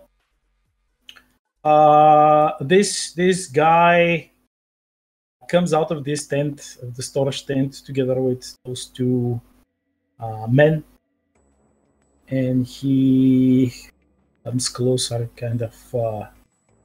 He looks around 80. That's like a mid age for the humans. Like they live around 150 years. by the way, with the advances in medicine and the gene. Genome splicing and all that. No, it's not splicing. It's basically modification. No, that was the word I was looking for. Restoration, basically, because the human genetics were they found that different probably culprits had damaged the human were damaged by probably aliens. Nobody's sure. Nobody can know 100%. But human genes were purposely sabotaged, and that's why people had such a short lifespan, and they had a lot of hereditary diseases. Some of them came from improper mating, and others came from this manipulation, genetic manipulation. And after they fixed it, like they healed like 90% of the problems in our realm, quote unquote, we suffer from. So yeah, he looks like middle-aged, very tough looking man, as wears a partially assembled spacesuit, which has beautiful murals on it, and the biggest mural is like him and a woman, very beautiful blonde woman. They look significantly younger on the mural, and they are she's busting him out of slave enclosure, and they are attacking a bunch of aliens and mowing them down with laser weapons. And if you've read some of the fluff, you know that only spacers paint their spacesuit, part of their culture. So he stands before you and like looks at you, opens one of his PDA. It's like, oh, the sniper, da, you're top marksman, right? Well, that's what they say about me. He nods. He's like, Edmund Glass, charmed. He reaches a hand out to shake. He hugs you. Of course he shakes your hands, then hugs you. He's like, good. This is excellent. One of my 6 brothers is a sniper. He's like, he's somewhere. He kind of looks around the stars, which some of them can be seen even though it's daytime. He's somewhere shooting, killing people. It's like, well, that is what we're good at. It's like, all right. Let's see. Throw your bag in one of the tents and come with me. Let's climb that tower here and see how good you are sniping one of those hollow targets over there. And he points at the. Yeah, of course, he will not send a sniper next to the targets. That will be no. And he's like, he pulls an energy drink from his second thigh pocket. It's a space bottle, which is designed to be drank in 0G. If need be, and it says in French speak on the can. It says Super Slime 9000.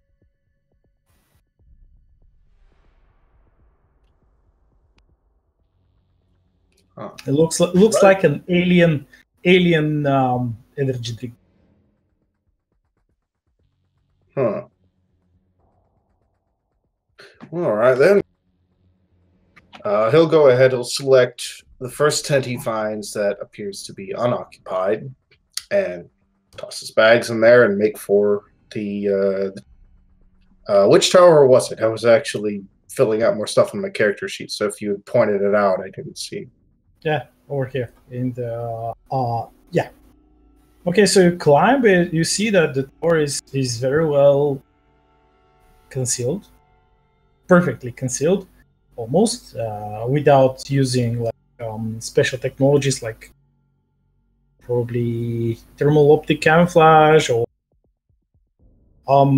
cloaking field. It is built, painted in camel colors, and on top of the camel colors, it has camellia tissue wrapped all around the structure. It's basically the same stuff that camellia cloaks are made of. Nice. And you climb up, and he's like, he points at the first target, and he's like, the first one. All right. Aim for the head, if you will. All right. Yeah, sure. I'll make a called shot for the head, and I'll use my sniper shot to make that a little more. Yep. Let me get my. What's Still the figuring rifle? out this sheet. Okay, this. Rifle was yeah, it's a railgun. Okay. 8.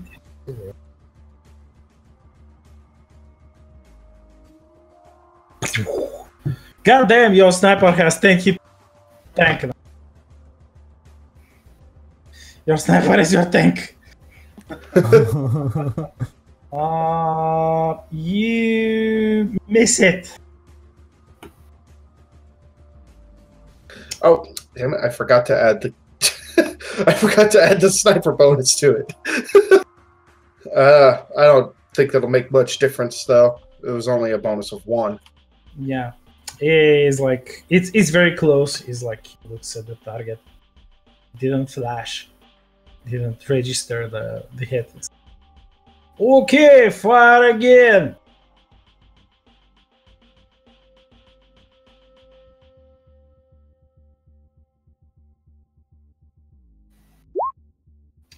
This time you hit it, even without a sniper shot. You hit the exactly. That did include the sniper shot, but yeah. Yeah. And he's like, he nods. Good. Come down from there. Oh no, wait. He looks at Yuri and Marson. He's like, okay, boys, go in the tent. Go in the tent. Like, go in the tent.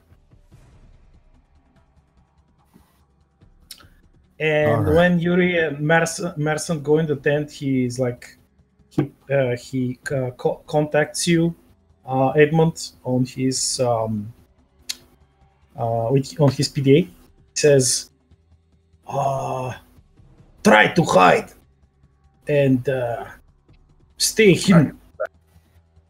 Let's see if those two can see you.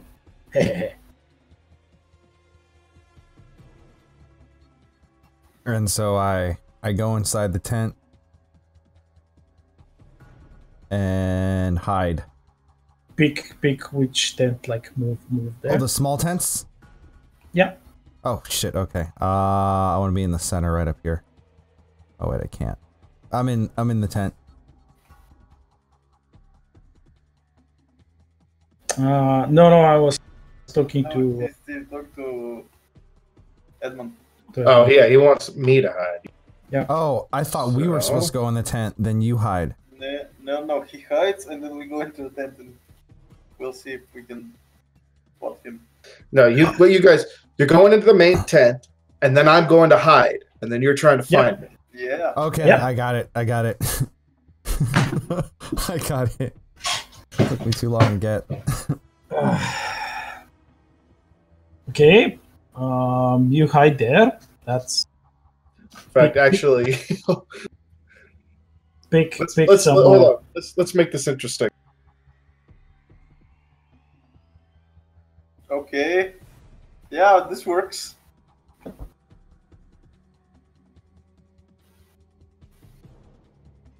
Okay. Come on. What do you want to Wait, do? trying to get roll 20 to actually work with me. Should work. So far it didn't crash. It's working. Jesus.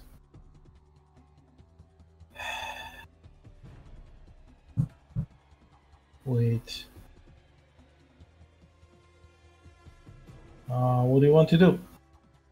I'm sending it to you now. Oh, okay. I don't. I'm whispering it to you so that they. Oh yeah. I got it. If you want to use like Discord, you can use it. Oh yeah, that is an option, isn't it? Yep. Otherwise, it's W. Yeah. //W. Oh, okay. Yeah. So /W.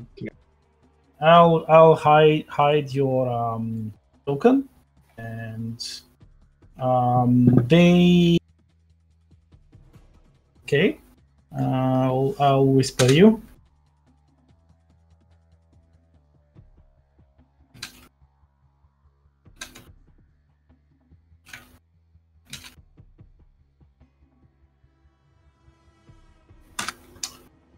And like Alexis like calls them out, like, come on out, try to look for him. Chuckles. Okay. And then for looking, do we roll yet, or do we actually physically move around? Tell me what you do. Okay. I'm gonna physically move around, and then I'm going to look inside some of these small tents over here. So there's a little small tent right here. Okay. And Yuri, what do you do?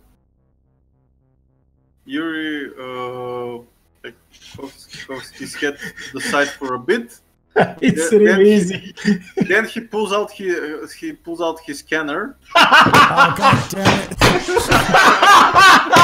Okay. You pull out the scanner. What's the range of the scanner? How many? It's 30 feet. Okay, where do you go with the scanner? Okay, so let's see how much I can get from. He goes like he cocks his head at Marcin, who's just like opening tents. He just nods without changing his expression at all. He goes in here. Okay. We'll try. Oh, come on. Yeah, you scan, and you detect like Valeria. You scan her. You see that she's over here, inside the second APC. But other than that, like nothing. God damn it. Wait, scanner's not one of the equipments I have, right? Because I'm looking at it. You probably have another gadget. I gave each of you a gadget. Okay, so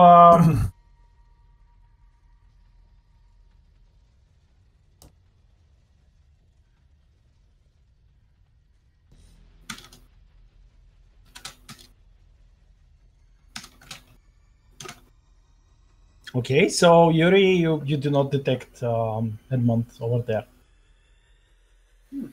Alexi is like raising an eyebrow. He's like nodding. He's like, good thinking. And he looks at Manson. He's like, yes, that's also good. Yeah. You can always trust your feelings, young one. Trust your senses.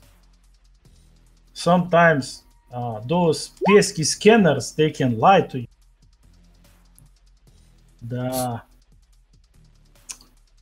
Okay. All right. Let's see. And I then move on to physically check another tent. Okay. Because my character only knows how to do one thing. The same thing One over thing and over at a time, yeah. One thing at a time. Otherwise you'll get shocked by your by the overseer of the armory. Exactly, yeah. Oh god. Okay, so I guess I'll. It's clear. The garage is clear, obviously. Okay, roll the scan check.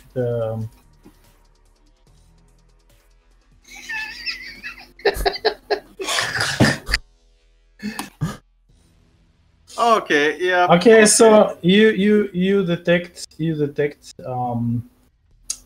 him here. He's hiding under the fuel dump, and you can see him on the scanner, crouching there.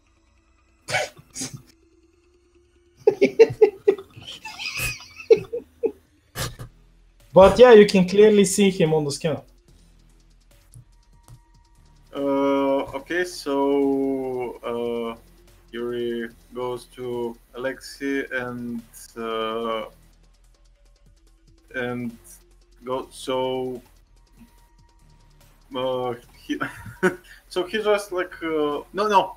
Okay, I already went to Alexei and goes. So should I?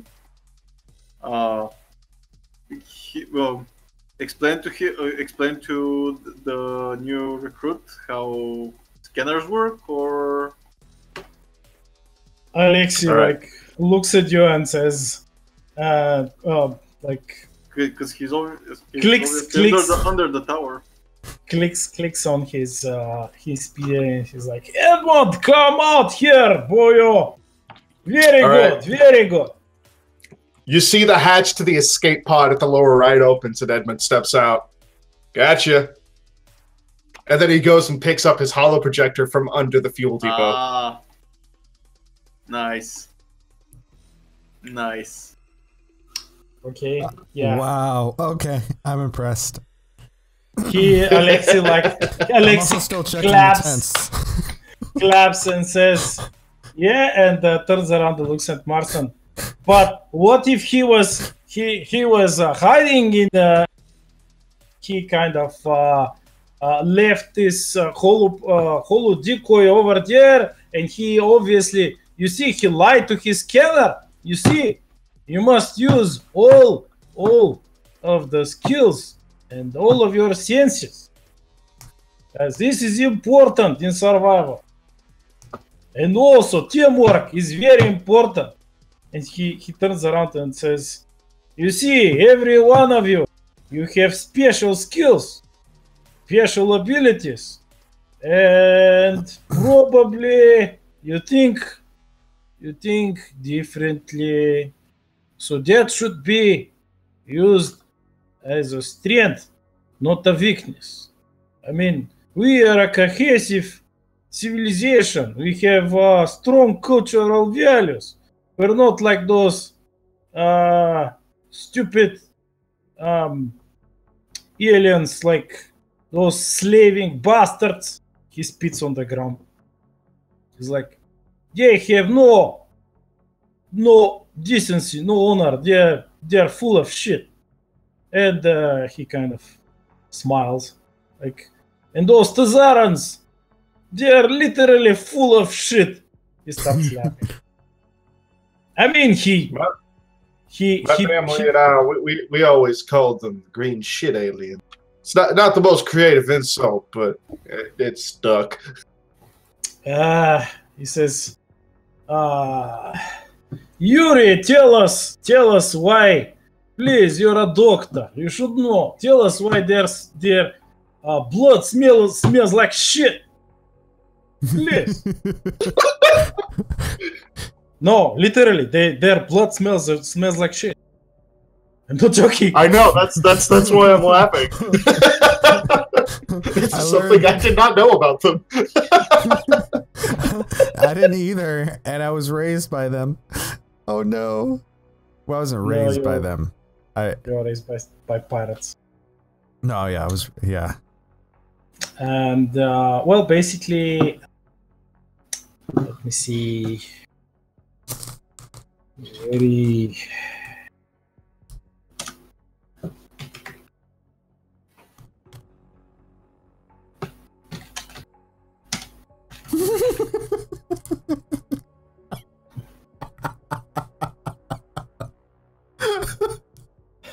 I don't think unless they don't care about this at all. They're like they probably treated him in the most horrible way because for them he was just a tool. He was something that they don't care about their slaves. I mean, it's not their way. Anyone whom they decide to spare their lives after they capture a ship, they put to work. If you're breathing their air, you will work, and eating their food, you will work until you die, or until you're broken beyond repair, and then they kick you out of the ship. It's not like they don't even invest feelings in it. They don't hate you. For them, you're just a tool. Made of flesh, but a tool nonetheless. Okay, so Yuri, Yuri scratches his cheek and goes, from what I've read, it's there is an enzyme in their blood, which produces the smell. But on a metaphysical level, it might have something to do with the universe itself, which it chose it as an appropriate smell for the Tazarans, considering their deeds. And now I'll roll you a knowledge philosophy, because as we all know, the universe is a living thing, is a living being, and this might be what the universe chose to make the universe chose to make the Tazarans smell like shit. So what you're saying is, yep, the creation themselves knew that the Tazarans were going to be such shitty people that they wanted to give everyone an olfactory warning ahead of. On a metaphysical level, it is all studies point, and all philosophers say that it's an absolutely the most plausible theory there is. There's the most plausible explanation on a metaphysical level. Edmund shrugs. Makes sense to me. And Alexei turns around at Edmund. It's like, so, Edmund, did you have a lot of problems with those the shit bloods on your colony? By the way, what's the name of your colony? I was actually going to ask you to throw a name at me. Oh, okay. And here it says, I forgot to read it. I'm sorry.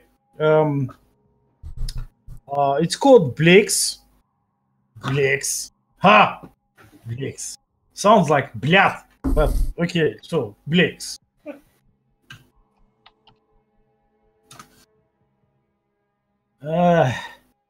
So yeah, that's a good place. I mean, you produce a lot of beef, dear. It's a good, top quality beef. He's like, It's like turns around, looks at the garage, and Oh, honey!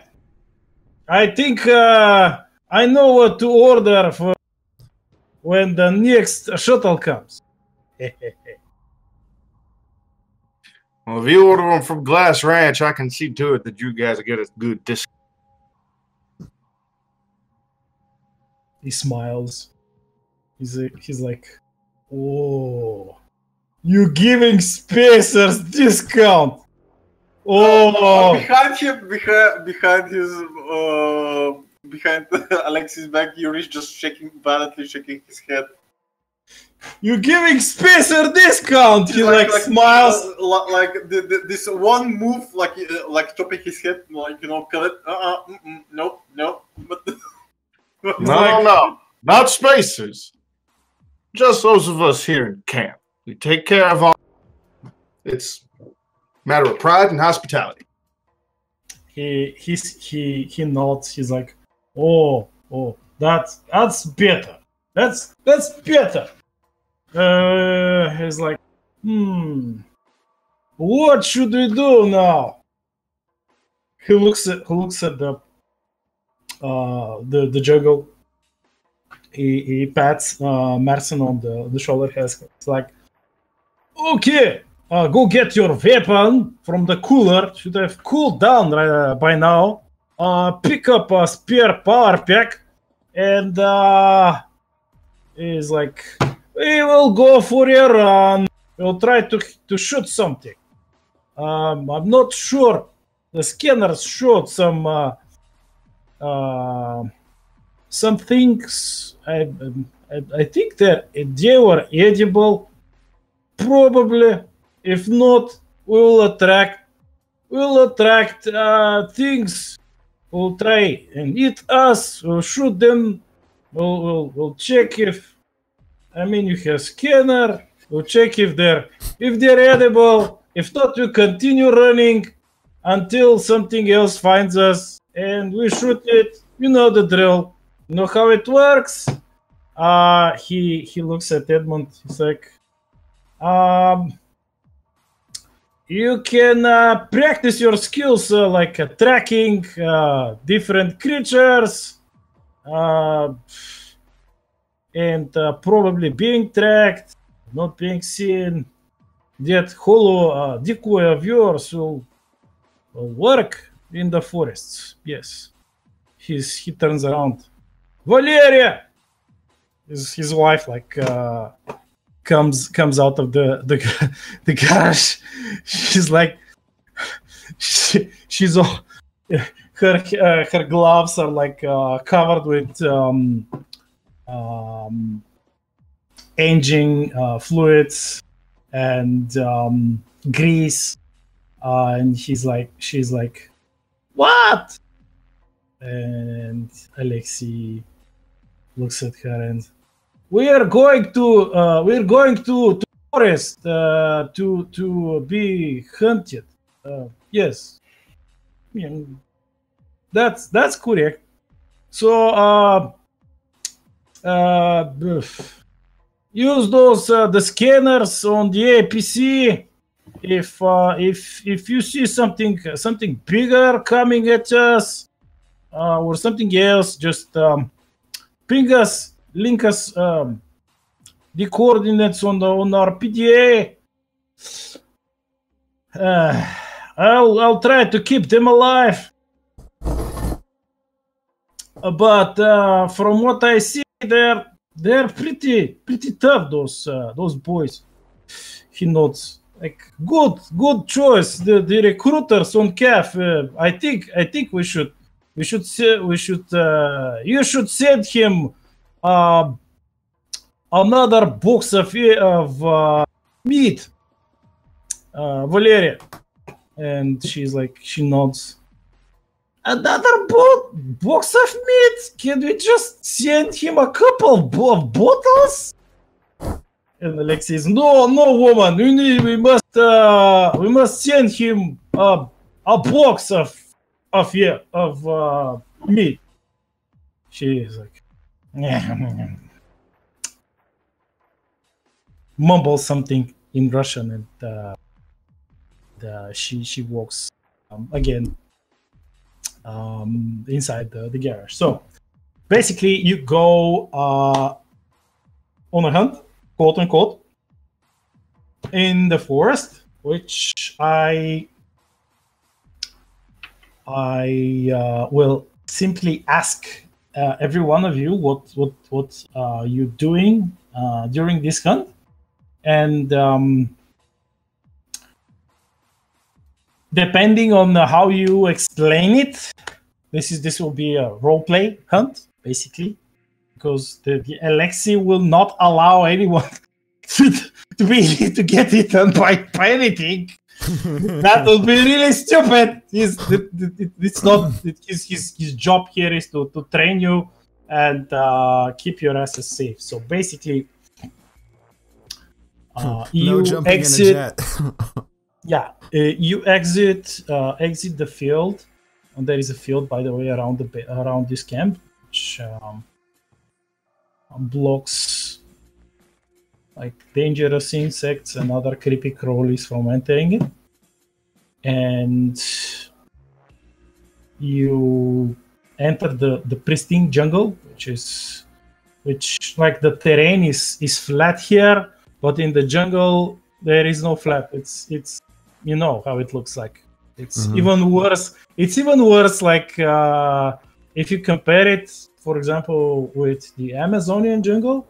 If you've seen like oh boy, this is a true horror. Like you have holes, rocks, trees, and other stuff that grow on top of each other.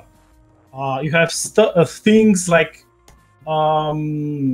insects the size of a dog that basically crawl out of trees, fly all around you. But most of them, they're eating each other. They do not register you as something that they probably don't know what you are, because you're not part of their ecosystem. And probably the base was built like really not that long ago. So the creatures they haven't adapted to the presence of humans and others. They're like just buzzing around, eating each other. Some of them are like copulating,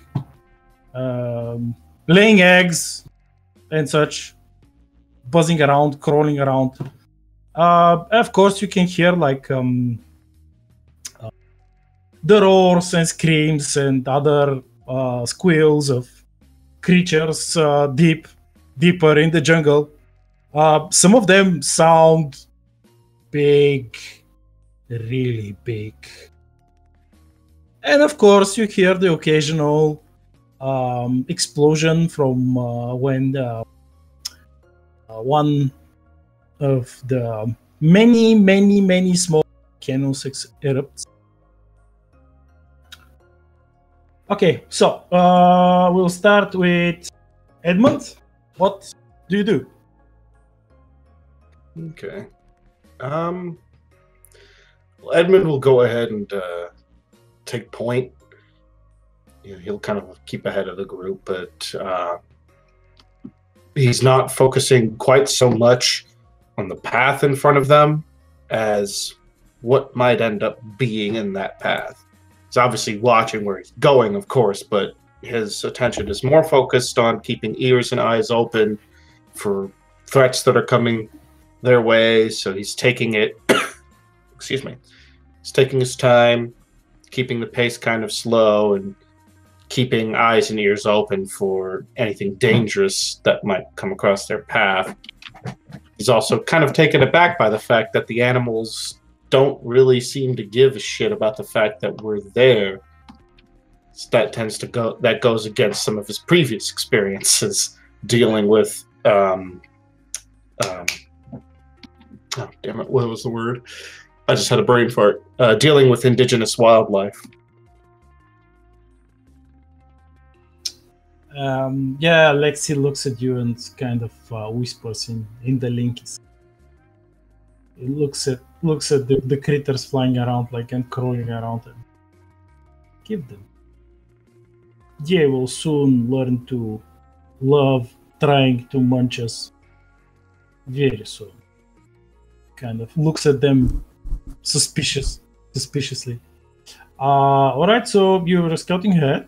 Roll me and spot check. And of course, who's gonna be after him? The second in line. I think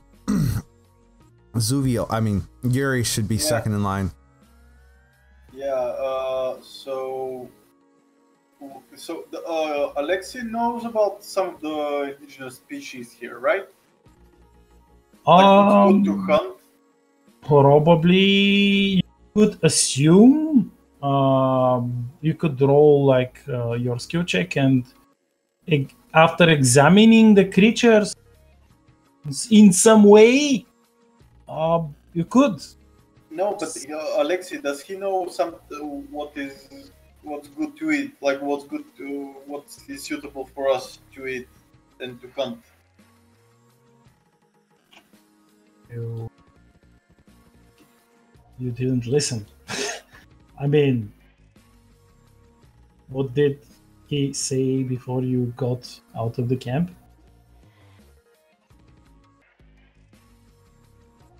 Okay, we'll go hunt something. So I want to ask him about a specific species, so I can set my scanner to only read about, receive readings about this type of species.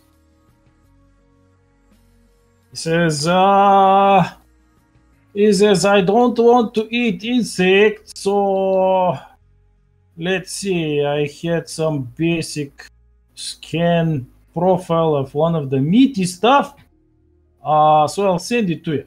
And he sends this to you, and you can try scanning for it. It will give you a +2 to search for it when you roll computer. Yep. So I'll just roll one, and this will be my search for. Okay. Okay. So Marcin, you're at the back. Mm-hmm. What are you doing? So, I'm keeping my eyes peeled on the jungle.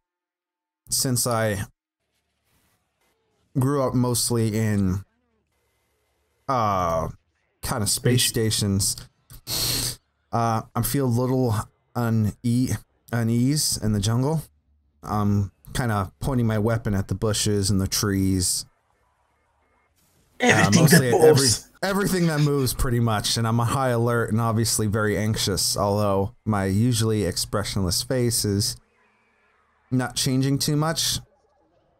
I'm definitely acting a little twitchy around the jungle, since I'm not even sure how to react, and I'm kind of peeking back over my shoulder more frequently than possible, every now and then stubbing my toe on like a tree branch or something, and kind of embarrassingly not falling, but it's when you why can't I remember words right now? It's because my coffee's upstairs. Tripping gently over some like little branches and roots every now and then until I get my footing and start walking a little more assuredly. You're right. Let's see. Roll me 1d100. Each of you. 1d1? 1d100. It's /roll. Wait. No. Wait, I did. /roll. Mm-hmm. D100. Yep. All right. That's fair. Let's see. Edmund's the roll. He's the last one to roll.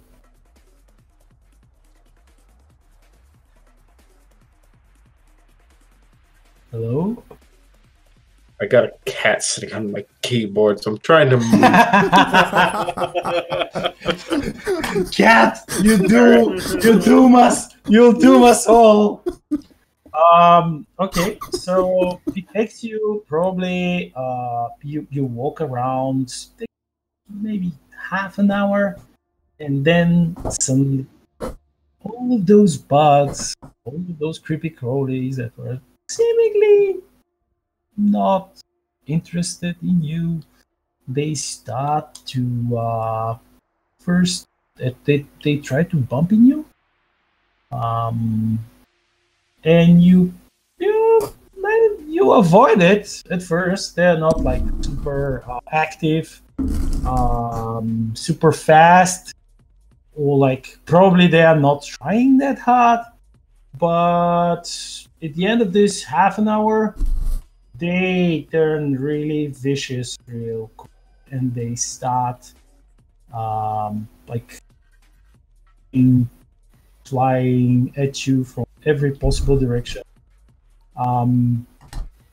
And you had to you have to shoot some of them. So I will ask each one of you to tell me how are they shooting, or if they are shooting, what are they doing, and then you will roll your respective attacks. One attack per person. Alexi is like he whispers in the link to Edmund. Told you so.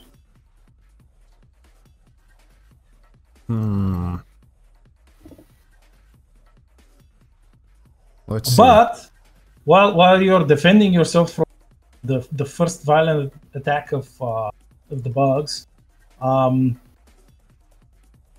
Yuri, roll me another computer check or scanner. Ah. Ha. 18. Yes, you find you detect something made of meat, which your scanner tells you that it's edible and probably very nutritious. And it is close. It is a small deer-sized creature, but you have to deal with the bugs first. So we'll start with Edmund.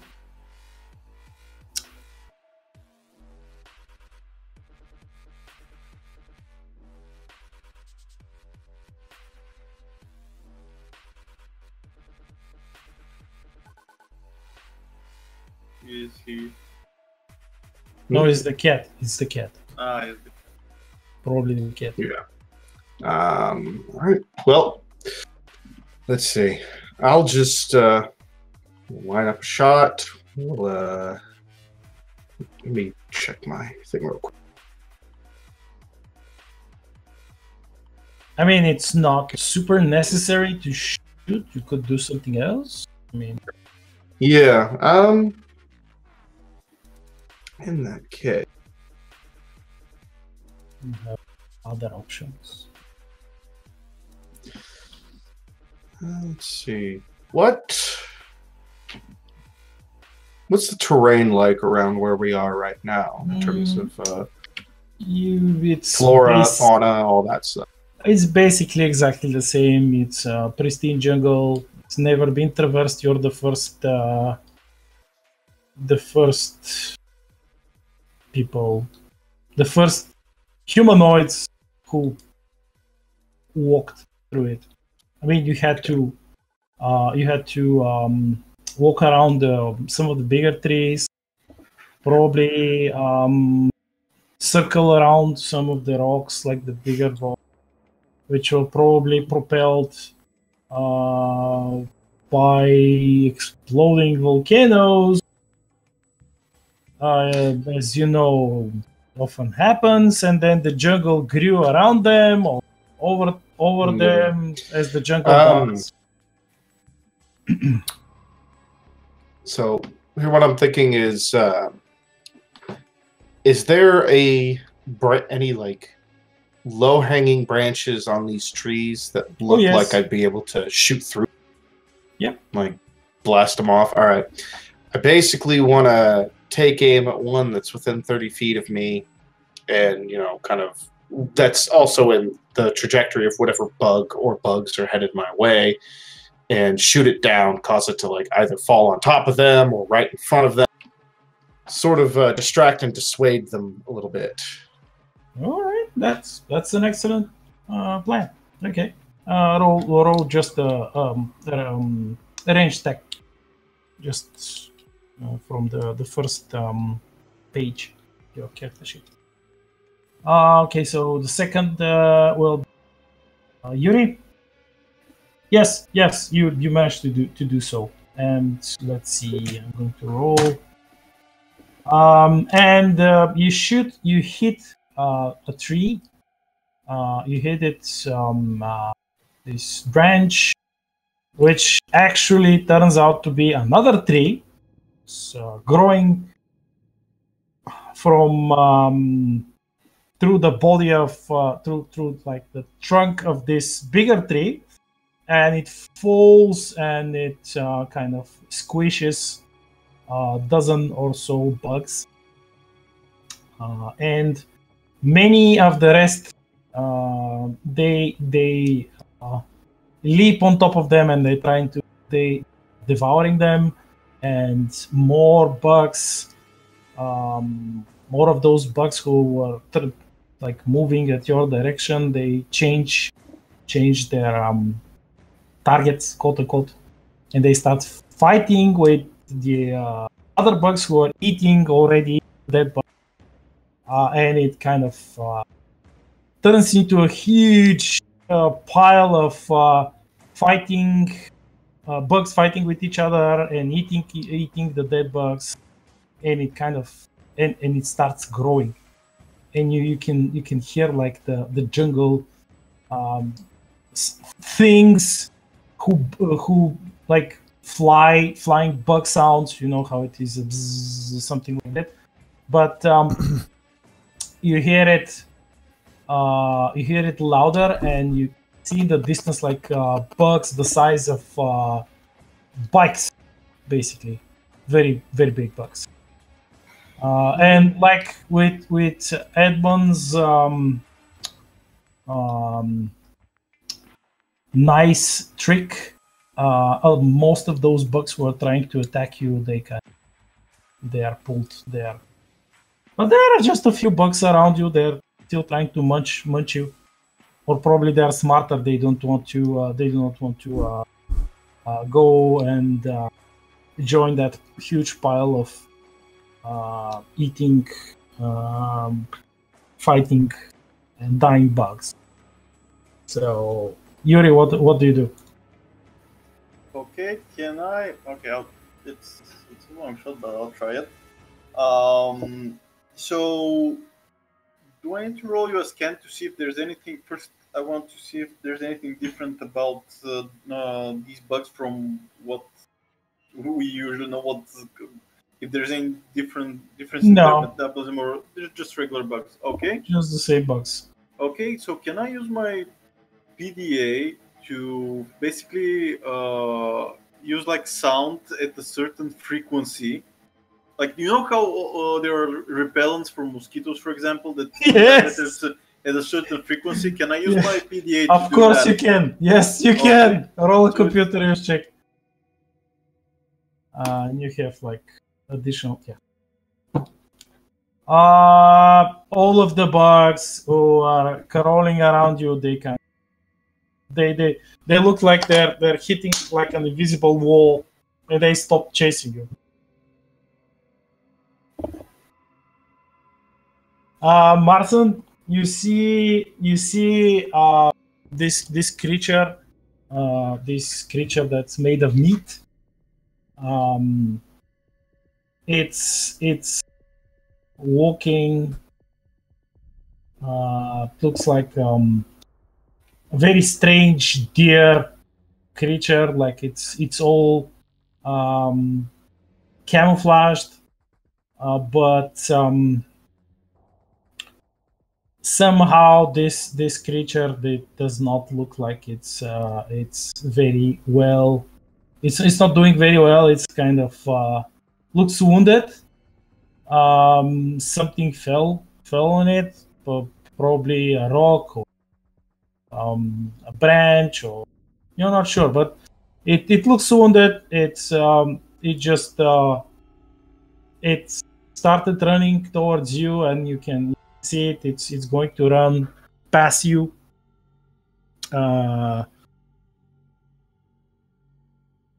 Past the path that you just walked towards this place. So you could try to shoot it or do something else. I mean, how far away is it gonna pass from me? Probably 50 feet. Just 50? Okay. Yep. So I'm going to attempt to take it down. Okay. So I'm going to shoot it. And let me see. Do I roll? You know, you can like just. I'm not saying you do it. Just to remind you, you can aim at both parts. Oh, I actually can aim at specific parts of it. Yeah, no, because it's you can aim at the head, body, or limbs. So. Yeah, but he already said that he's. Yeah. Okay. Yeah.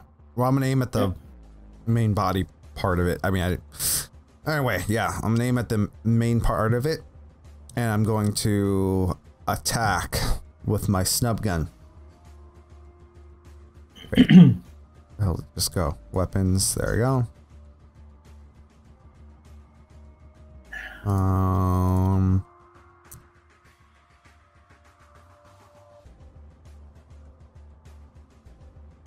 Yes, you hit it.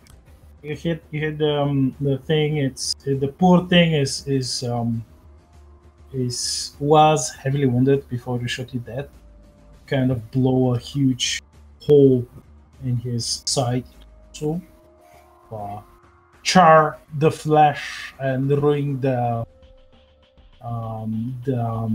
skin of the animal. It falls dead, like you kind of blew it probably a couple of feet, kind of squeals and hits the floor. You see a couple of bugs who immediately try to crawl at him, at the creature, but this quote-unquote invisible wall of sound is like still repelling them.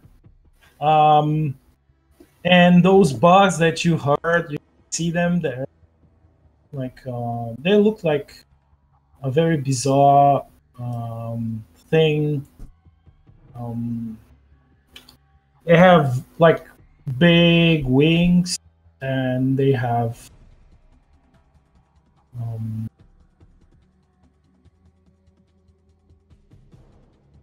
heads with eyes that were closely resembling those of a fly that you can see on Earth, and they have mouths with teeth. Also, it seems that they are not pure. They are not pure insects. There are some local strange alien life form because they have insect characteristics, and they have fleshy bits in them. They also have tentacles, and when they land, they have 6 tentacles. Each of those tentacles, it ends with a sort of a mandibulate, like the similar to the praying mantis. And they are big. They are big. They're as big as a bike. And they seem to be interested more in that huge pile of for them tasty looking smaller insects, which they like viciously leap at them and start to impale them on their mandiblades and gorge on them, like devour them whole. and I mean those smaller, quote-unquote, insects. They're the size of a small dog. Not that small. What do you do? I mean, you've got the thing. Like Alexi's like, I think we should go back. Who's gonna carry it? I'll carry it. He smiles. Good shot, good shot. He turns around, looks at Edmund. Okay. You two, you scan them, and you that sniper, and just if they try to fly at our direction, just shoot them in whatever. I don't care. Yeah. Let's start running back. I think it's time to start running. Oh boy. So first, Yuri will scan them. Okay, you scan them, and I will whisper you what you find. Roll athletics checks, all of you. You should be able to. You have it as a trained skill, all of you.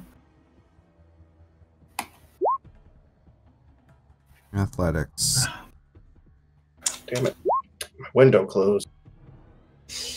Sometimes it happens.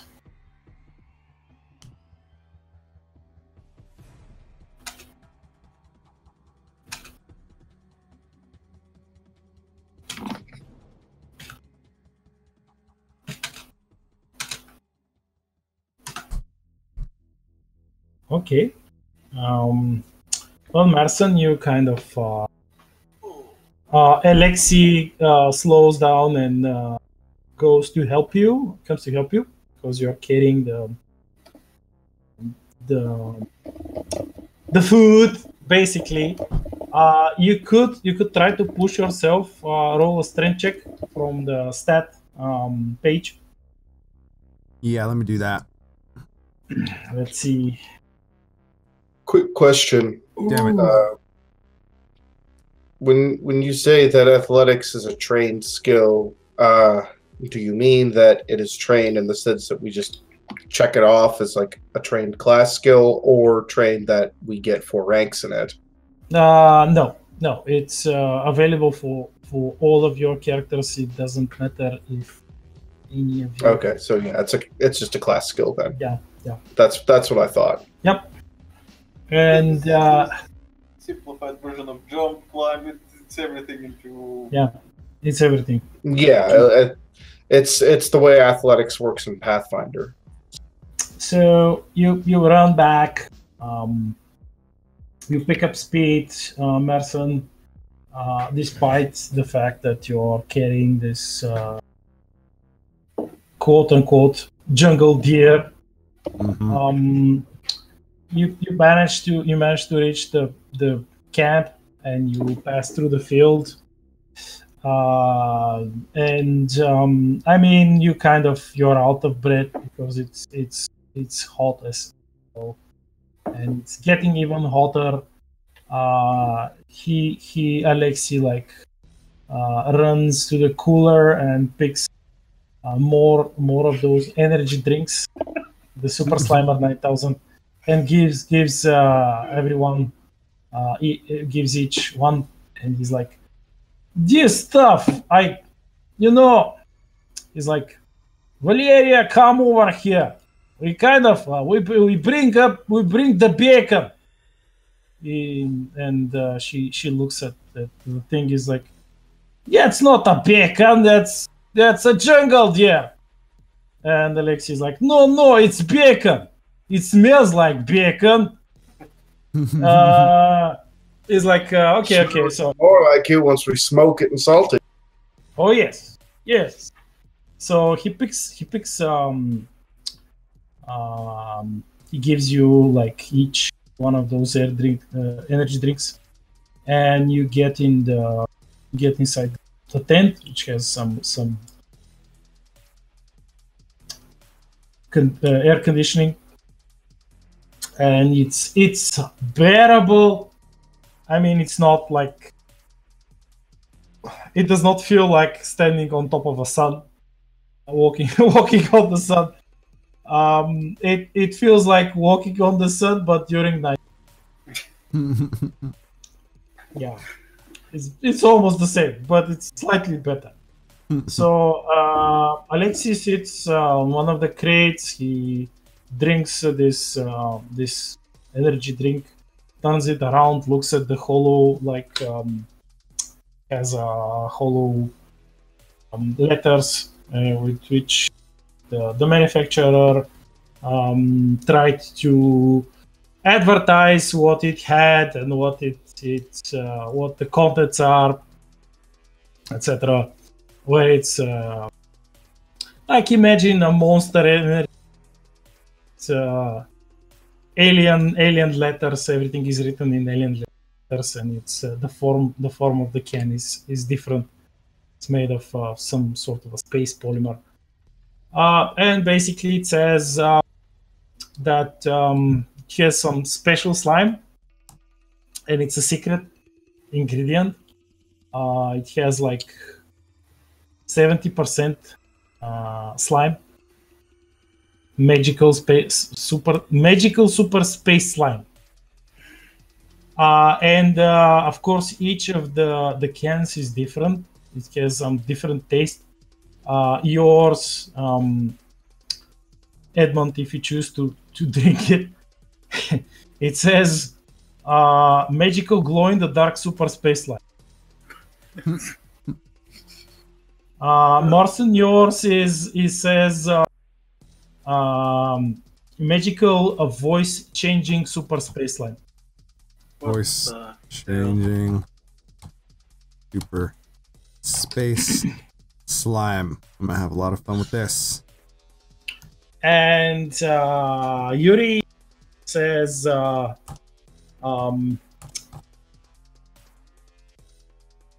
let's see, what's yours? Yours is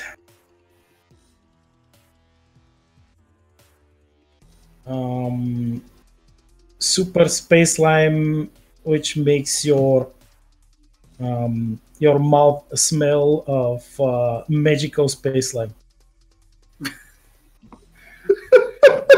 Yuri cracks off. I'm not fucking around. I'm looking at my 50. So Yuri cracks open a cold one and chugs it. You feel your mouth tingle. Could you repeat what my magical? And then when you exhale, like all of you see like the breath coming out. It looks like some form of a primitive bioluminescent hollow that forms like a small cloud and it dissipates and spreads molecules of some sort of a very cheap perfume, and it smells like raspberries. Strangely enough. Huh. Could you repeat what my weird super space slime is one more time for me, please? Yours was voice changing, I think. Yeah. Voice changing. Yeah. I thought that was Mark. Yeah, I thought that was mine. Yeah, it's yours. Edmund, and Edmund needs his repeated. So I missed it. Wait, wasn't yours glow in the dark? Yeah, glow in the dark. Yeah. So Yuri just cracks it open and drinks it and goes, fascinating. Alexei, where did these drinks actually come from? He smiles, and you see his slime obviously was something that changes the color of his tongue, and you can see how his tongue changes color a couple of times. The dozen colors Many of those colors you can't even, I mean, your eyes can't see them. And he's like, well, I killed a bunch of slavers, and I mean, one of them was that was his prize collection. He had it stored. All of those are unique tastes that each of them is produced in a limited series, only once each 10 star years. And he kind of chuckles. He says, and this probably if you go deeper in fringe space and you were a pirate, you were not a Terran, probably because other way they will kill you. You could have sold them for a lot of money, but their money are crap, so they worth shit. So it's better to drink them, because I have like more than 60 back in the cooler. So my character cracks his open and just chugs it as sloppily as he did the first time. Oh god. It runs down into his beard, into his suit. Yeah, no, and Yuri goes, she's like, actually sets his But then when he speaks again, sounds like the singing soul from the Looney Tunes. So yeah, Yuri just sets his PDA to record and just looks at Marston expectantly for him to talk. Your voice is really What? really I vote we let Adeptus make up a voice here. yes.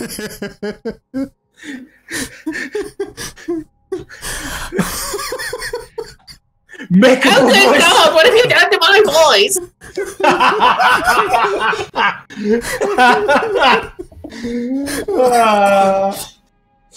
Okay. Yeah. All right, guys, how's it going?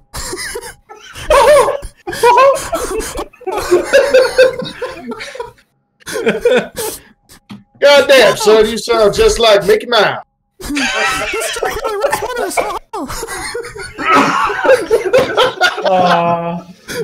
Well, everyone likes the Super Slide 9000. So, Edmund cracks this open, down the hatch, downs it. Kind of like, so are my teeth glowing? I know it's light out. Let me try. He puts his helmet on. Jesus, I can't see a damn thing. It's so bright in here. And it's like imagine those floodlights, but since like Oh my God. they have a lot of teeth, and the front teeth are like arranged in a certain way. It's like a discotheque in all directions. Little floodlights like in all directions, and they're really shiny. Disco balls. Yeah, Disco exactly. You have a disco ball in your mouth. It's like super fun. It's like there's a party in your mouth, guys. Check- Everyone's invited. Check that out. There's a little girl in that cartoon that has something to happen to her that I kind of picture what's what happening.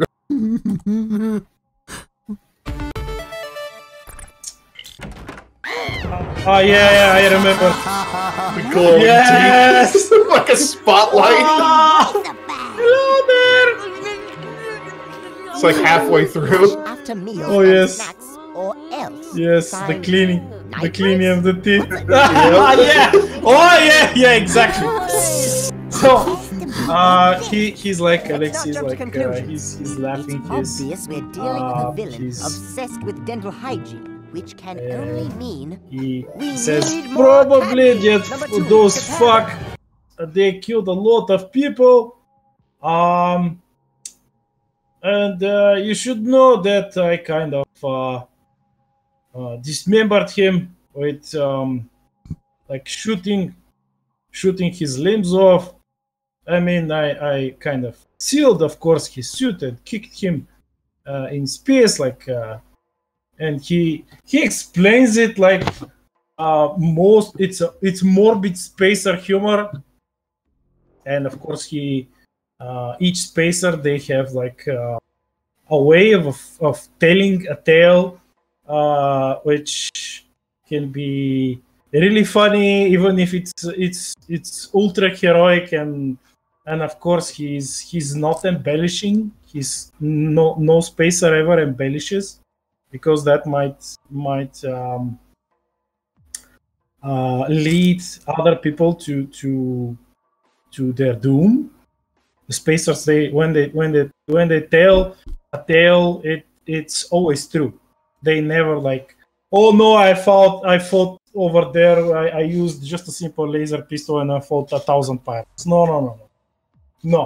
And he tells it, and you suddenly realize that this man he boarded one raid ship, pirate raid ship. Well, it wasn't like an Alaska ship; it was a Pushwa ship, but still those were clanners, and he kind of single-handedly killed them all, every single one. And there were around 50 pirates. He killed them all, everyone. And this was their boss. This was their captain's. That was the captain's chest, laddies. That was the putty, and the captain had a collection of super slimer, now 9,000 instead of money. But yeah, basically that was his loot. He sold the ship.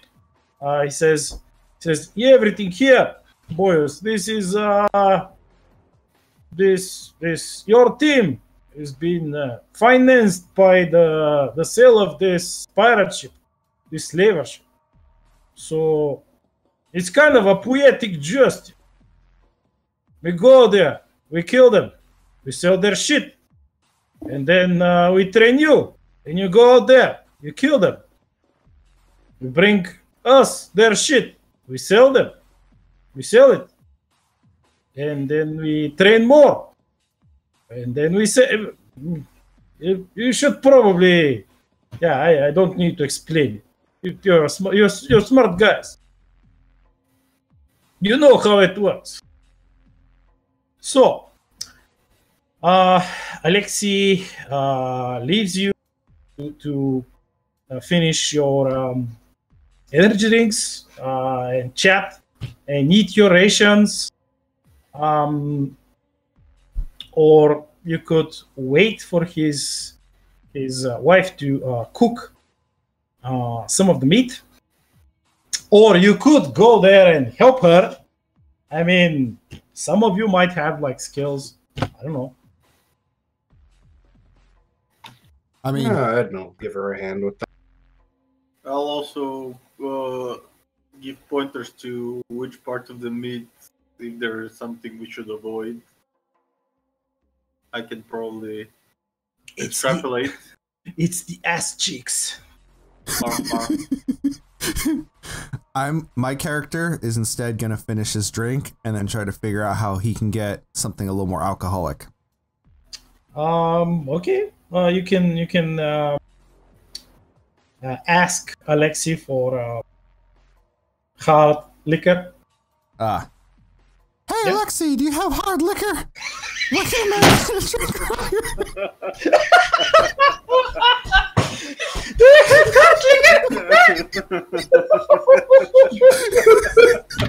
Yeah, and by the way, I mean, Edmund, your teeth, they are still glowing.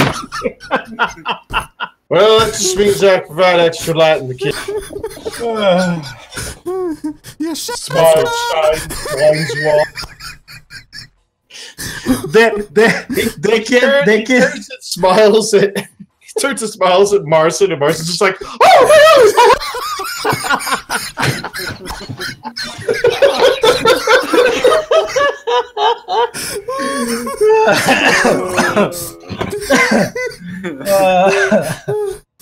Oh my god. Okay. So, all right. So you go there. She sees you, and she's like, she pulls one of her pistols, which is a stunner. She flips it at like stun. She's like, go away, go away until this shit dissipates. I don't want any of it close to me. Fuck you. He's like, Alexei, you crazy fuck. Stop giving them drugs. You moron. And he's Okay. like, but honey. And she You know what? His tongue. You know what got me there? You know what got me there? Just that random little fuck you! Go away! Holy shit!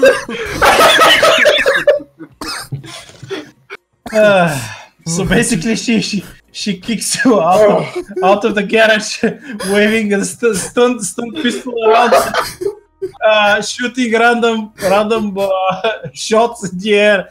She's like, "Get out of here!" And you can see that they are using the cannons. They got some wire. They tied in the thing. They of course disemboweled it, removed the guts, etc., and hanged it where the turret is. Like the four guns, they tied the wires. And she sent like that female engineer with her plasma torch to gave her own plasma torches. She's like holding two plasma torches and trying to cook it with the plasma torches. Let me see. She I will have to roll from her character sheet. Let me see. No, not equipment skills. Come on.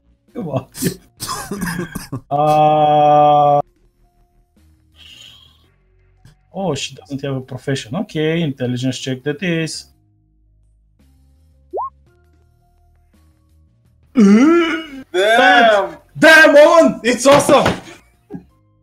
It's fucking awesome! Well, you spent some like probably good 15 minutes running around the camp like idiots. And she waits really for this to dissipate. Alexi's like she's like, you see, woman, he's like showing her his tongue. He's like, you see, woman, it's dissipated. She's like, yo, fuck. But yeah, she finally cracks a smile and starts laughing her ass off, and uses her vibro dagger to chop the thing. Like, I mean, you know that the vibro dagger like slices through bones, muscles, everything. Mm-hmm. She kind of slices the thing, uses the wire to hold it. And takes one of the plates off her suit and uses the vac foam dispenser to make like plates on the spot, like, because if you're using a vac foam in this is the sealant for the if your suit gets damaged. If your suit gets pierced in outer space, like in the vacuum of space, this special upgrade, it kind of seals the hole. And she uses this to spray a little bit, and it hardens almost instantly, and it looks like styrofoam, primitive styrofoam plates, which she uses to plate the meat, like slices the meat. It's like you're in. spacer survival skills, basically. You can use your spacesuit for everything, basically, if you're a spacer. And a skull, also, yeah. So she brings you the each improvised plate full of meat. It's like this thing weighs around 300 pounds. This animal, when healthy, the one you shot weighed around little less than 200 pounds, and you shot a big chunk of it to pieces. So it's around maybe 180 pounds, and you're not eating the bones, which the bones are around 70 pounds. So I shot like 20 pounds worth of meat off of it. Yeah, and bones equally. That is so awesome. But particle beams, bro. Particle beams. If for example, Edmund would have shot, he would have like shattered all the bones and like made a huge hole, exit a wound hole. Yeah, well, I just did that in the beginning. Okay. So yeah, you eat the meat, and the night suddenly falls. By the way, and the planet becomes like it's the night sky is beautiful. You can also, of course, still see the small exploding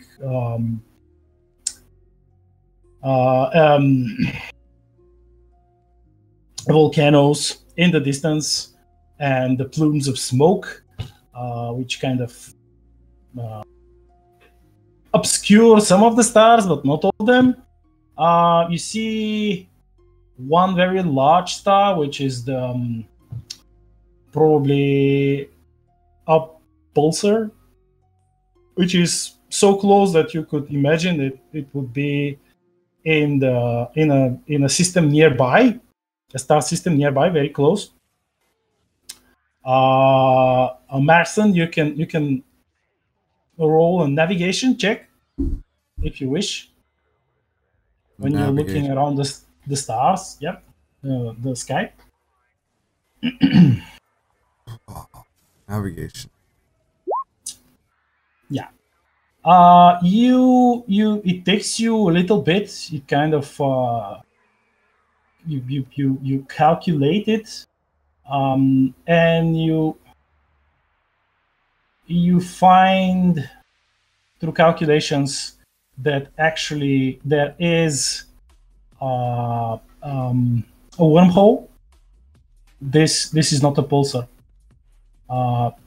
Actually, the star has a wormhole inside of it, and this effect. I mean, you come to a sudden genius realization. It's like you compute it in your head. It's a strike of brilliance.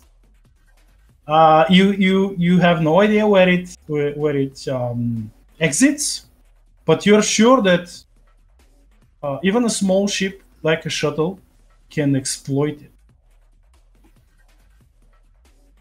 You can jump through the sun. Oh. So basically, it's there's a wormhole right in the center of the star that this planet's orbiting. Is that what you mean? No, the next system, the system which is the closest to you. If it was here, that system would have been really fucked because of the radiation. But otherwise, it looks like a pulsar because it opens and closes this wormhole. That's why you can exploit it. I mean, you're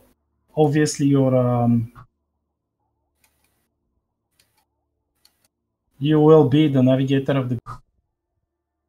So yeah, type it. The star is called Zebra 359. Zebra 359. Yeah, pulsar star. Cool. Everyone knows it's a pulsar star. I mean, only someone who's staying that close and has a stroke of genius. They could, and you did it without using Navi computer. Mm-hmm. Basically, use your brain because you're highly autistic, and you're obviously a walking PTSD. Because his character actually is a walking PTSD. PTSD for him is normality. And if you cured it, then I would need drugs. Yeah, then I would need drugs. But basically, from what we stitched together as a backstory, what he gave me as an idea is like his character was taken as a baby by the Alaska pirates and graph chained in their power armor construction area on the ship, and he had to work there for the rest of his natural life, but he escaped. Well, not before he survived a lot of shit. And got good with Mecha. Oh, yes. Yes. Then I murdered my pirate overlord. I murdered him and stole his gun. Huh? Yep. With a stick and a leaf. Let's say something resembling a high, like, or a plasma torch. Like the easiest thing to kill someone is with. Well, I mean, if he did it with the stick and a leaf from a mumpa tree, it'd be doable. Oh yeah, the mumpa tree, yeah. Mumpa stick and a leaf. The special improvised weapon. Yeah, sometimes those Tezarans, they are pretty sneaky. Yep. Well, guys, I think it's enough for today.